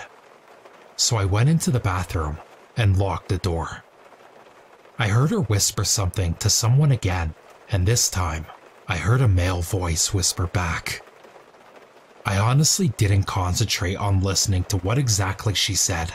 Something sketchy was going on, and I had to get out of that house. I opened the bathroom window and jumped straight out of it and ran faster than I ever have in my entire life. I didn't look behind myself for anything. I just ran through the backyard, jumped the fence, ran through someone else's backyard, hit a road, and ran towards the main road. I kept running down the main road until I saw a CVS and I ran inside. I called a taxi and went home. I try to think what happened that night. What was she or they planning that night? Why did she tell me a fake name? Why was she trying to get my friend and I so drunk? I thought maybe a robbery, but she kept spending money on us.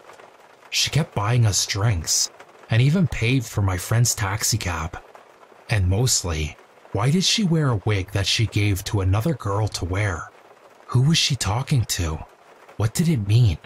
And what was in that room they tried to lure me into?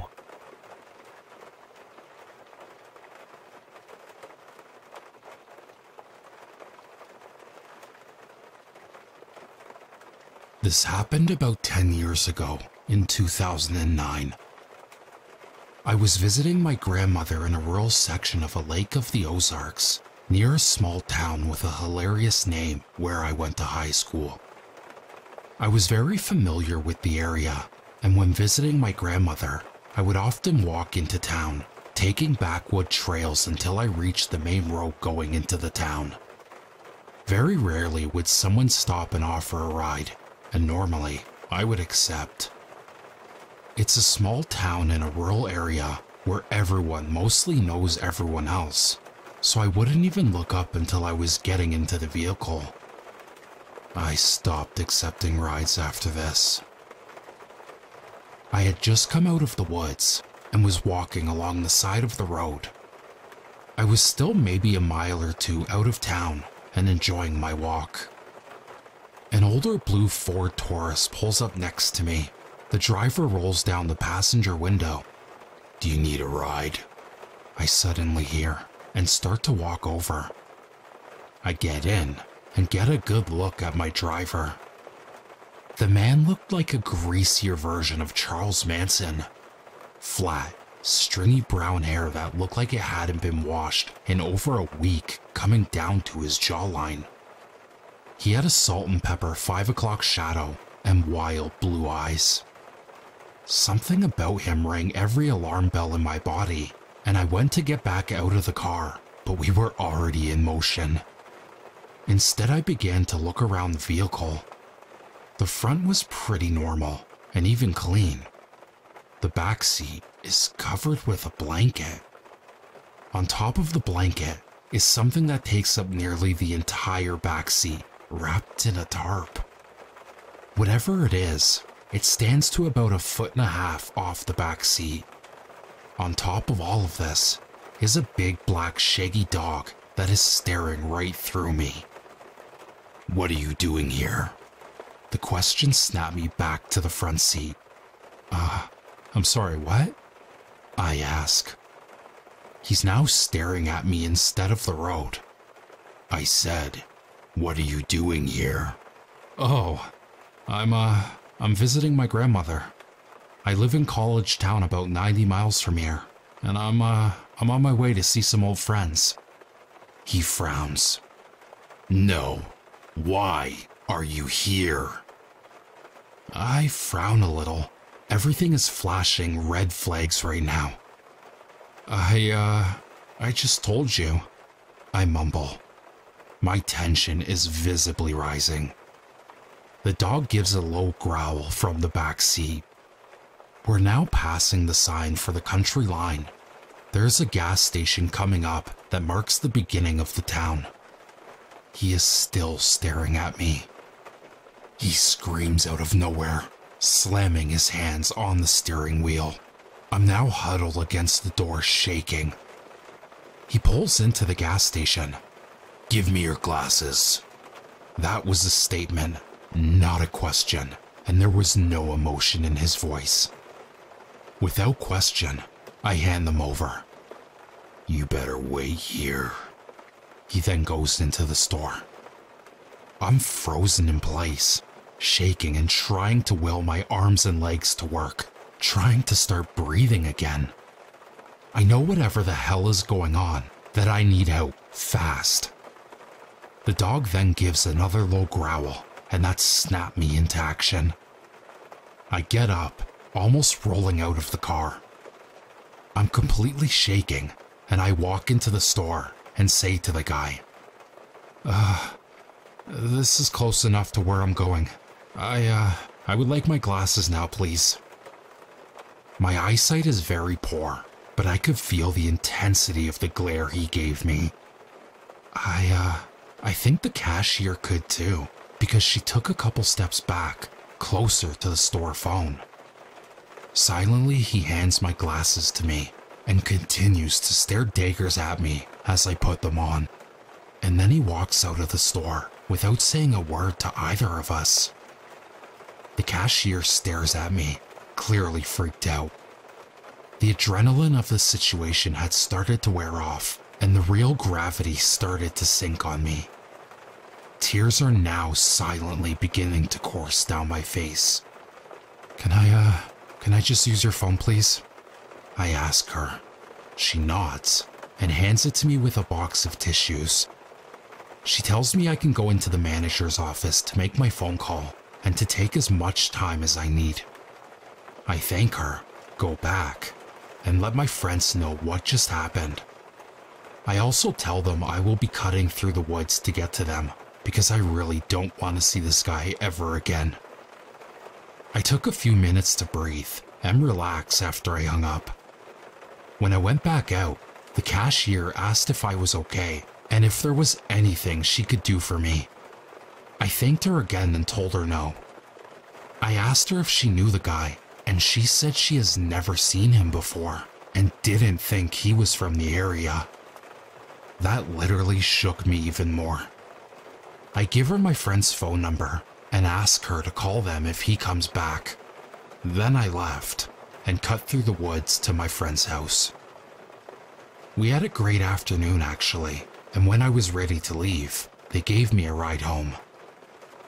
At the time, it didn't bother me as much, but the longer I've thought about it, the more curious I am about that back seat.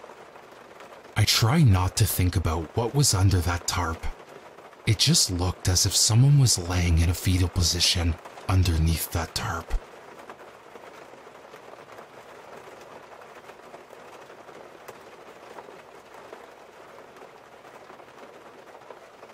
This past Monday, my coworkers and I returned to our hotel from a day of work out in the field.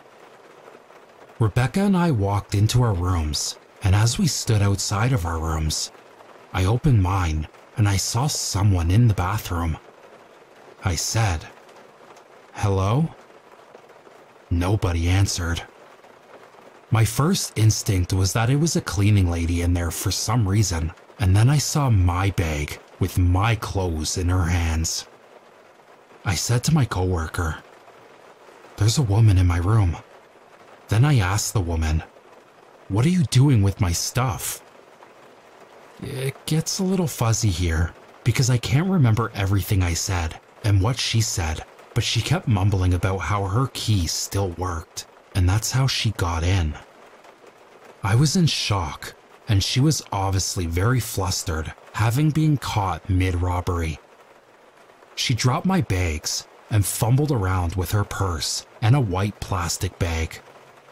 By this time, my coworker was behind me watching all the insanity unfold. This woman was scrambling and walking towards the door, and I said, "What's in the bag?" Thinking that it's probably my stuff, and so she said, No, it's just my things. It's just my things. I'll show you." And so she did. I looked in the bag, and I didn't see anything of mine, and so since I'm obviously in shock at this time, I let her leave. I went into my room, and it's been ransacked. I did a quick look around to see if anything had been taken. All of my electronics were still there.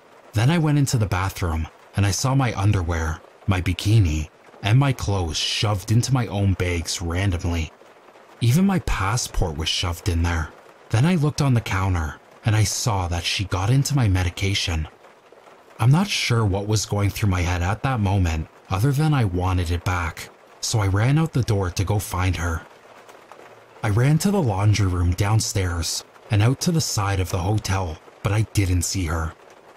I realized I was never going to find her, so my coworker and I went down to the lobby to tell them what had happened, and then we called the police. We went back up to my room to wait, and I noticed that there was a metal bat on my bed, as well as a flashlight. She must have left it behind in her hurry. She also left behind a necklace that must have fallen out of her bag when she was scrambling with mine. I was mostly freaking out at this point because I thought she had gotten away with my medication that I need. The police got there and they took our statements and looked around the room as well. The one thing that I noticed, there was bits of drywall in the sink, and I pointed that out to the cops, but none of us really knew where it came from. We started to look at the door and the windows to see if she had pried her way in somehow, but there was nothing. So we kind of just went with the idea that she had a spare key or something, even though the hotel front desk was adamant there was no way that could be. The officer that came then brought up 2 more officers as backup because they thought the woman might still be in the vicinity, but after our statements were taken, there was nothing else they could really do, so they left. I sat down to finally make some calls to tell people, and as I'm on the phone, I'm thinking about the drywall in the sink, and it still doesn't make sense to me. So I'm on the phone and looking at the drywall and the mirror on the wall right above it, and then it hit me. I got my coworker and asked her to help me pull at this mirror on the wall, and when we took the mirror down, there was a hole just big enough for the desperate junkie to squeeze through. I asked Brian and Rebecca if I should call the cops again to let them know what I have found, and my boss said, "There's still 2 cops in the parking lot." So I went down to tell them, and the female cop kind of rolled her eyes, but the young guy said, "I'll come check it out." They both came back up, looked in the hole, and found a pillow, blankets, cigarettes, clothes, toothbrushes. This woman had been living in the wall behind my mirror for God knows how long. She had access to me and my room at all times. I know it might be hard to picture, but there was a crawl space about 2 feet wide in between the 2 rows of rooms. One of the officers called the original officer to come back and take pictures of this. She explained to him what was going on. He comes back, takes pictures, and is just as mind-blown as the rest of us. Obviously, we packed up and left immediately. What's even crazier, she has probably been there a long time. The last time we stayed at this hotel, I would randomly smell cigarette smoke, and I assumed someone was smoking in their bathroom, and it was traveling through the vents. A junkie was smoking just on the other side of my mirror. She had access to other rooms too. The holes in the walls were from renovation, and the hotel hadn't patched up the walls and just covered them up with mirrors. She could have been hanging out in people's rooms when they were gone.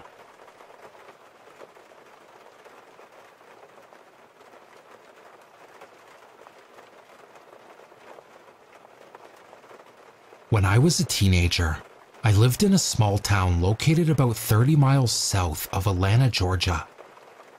I didn't get my driver's license or my first car until I was about 20 years old, so between the ages of 16 and 19, I hitchhiked frequently. This was in the early 70s when people still hitchhiked, and many drivers were still willing to pick people up, in spite of the dangers and risks posed to both the driver and rider. For the most part, I never had any trouble with people who offered me rides, but occasionally, I would get picked up by someone who would totally creep me out. This is a story about one creepy ride I accepted, and how 25 years later, I would discover my great shock that I may have been much luckier at the time than I had ever imagined. This incident occurred sometime in the summer of 1974 when I was 17 years old. At the time, I was 6 foot tall, 175 pounds, blonde hair, and a blue-eyed guy who did not have any trouble connecting with girls for dates. In fact, my story begins with me standing on the side of the highway with my thumb out as I was trying to get back home after spending the weekend with my girlfriend who lived in downtown Atlanta. I was traveling south, away from the city, and out in the country where I lived with my parents. I recall that I only had my thumb out for about 15 minutes when a man in a big white Lincoln Town car pulled over. As I walked up to the car, I scanned the inside and looked at the driver, trying to size the situation up as I always did, just to be safe. What I saw was a tidy car with a man in the driver's seat who looked to be in his 30s or mid-40s, dressed in an expensive suit and tie. He had short black hair, wore black-rimmed eyeglasses, and appeared to be on the thin side with a gaunt face and dark eyes. I never learned his name, but for the sake of this story, we'll call him Town Car Man. When I got to the passenger side of the car, I leaned down towards the open window and told him where I was heading to, and asked him if he was going that far, to which he replied yes in a very soft voice and waved me into the car. I was not all that wary of him, as by all appearances, he was just an ordinary middle-class businessman, and I opened the door and got in the front seat next to him without any hesitation. Generally, when I accepted rides from strangers while hitchhiking, I like to try to be engaged in chat, some sort of way to pay them for the ride by providing good conversation and also put them at ease about picking me up and showing them that I'm harmless and not a creep.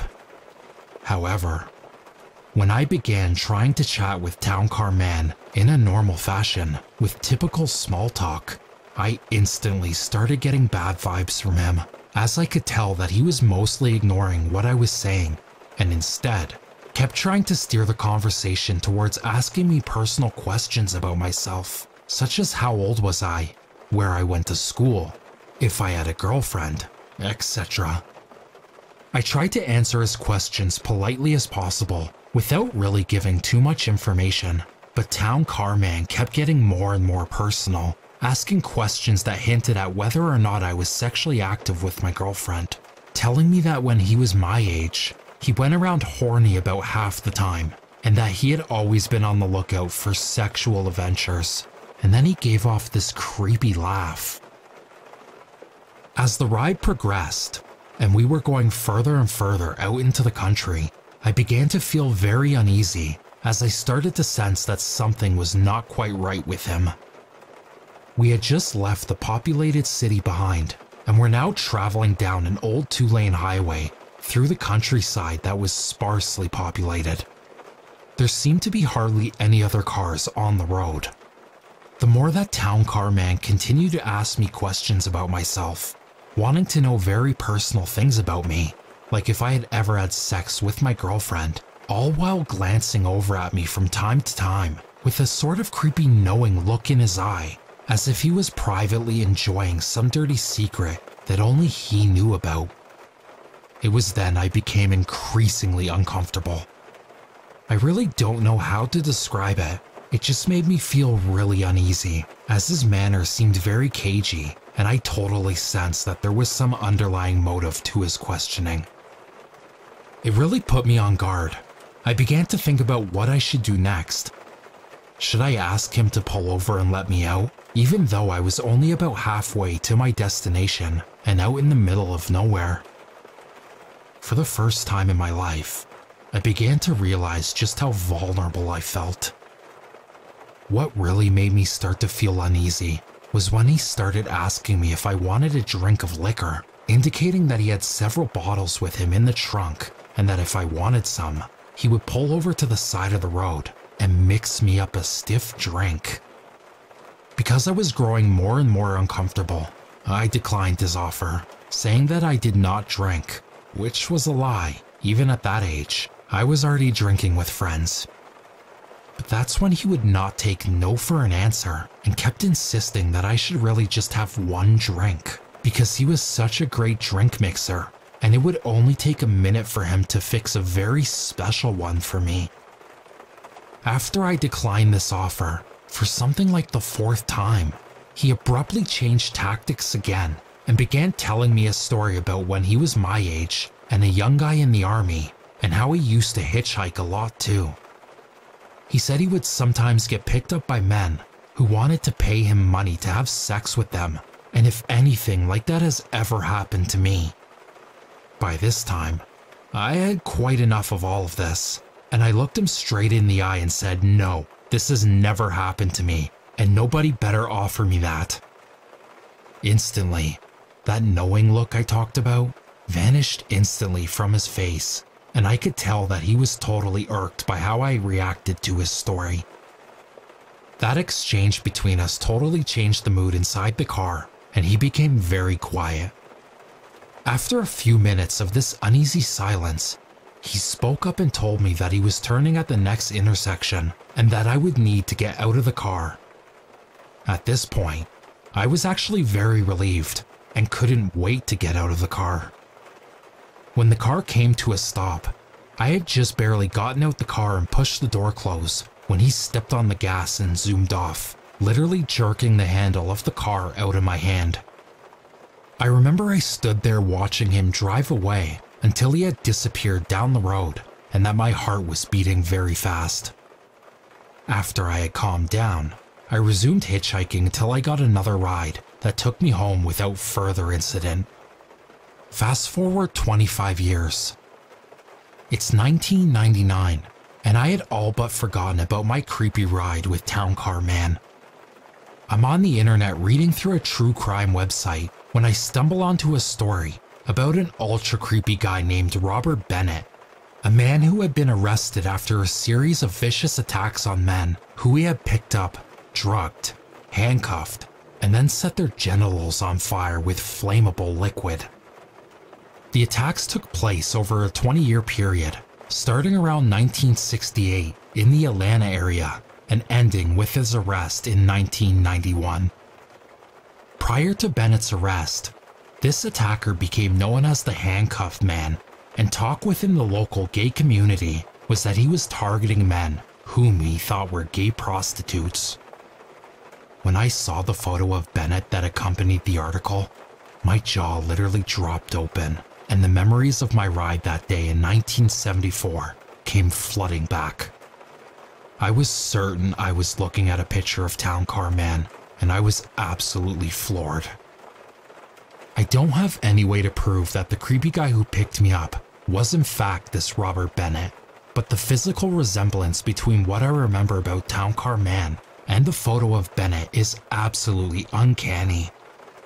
Also, the persistent offer by Town Car Man to mix me a special drink and his questions about whether or not I have had sex with men for money also seems to indicate that possibility.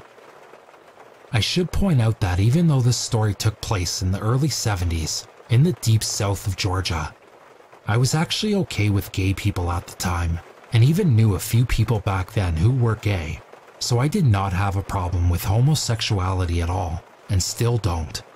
But being heterosexual, I also had zero interest in having sex with other men, and even if I had been game for that sort of thing, I always found it highly distasteful when people assumed that they could act in such an unwanted, cagey fashion regarding sexual matters with complete strangers. I always have, and always will find that to be extremely creepy.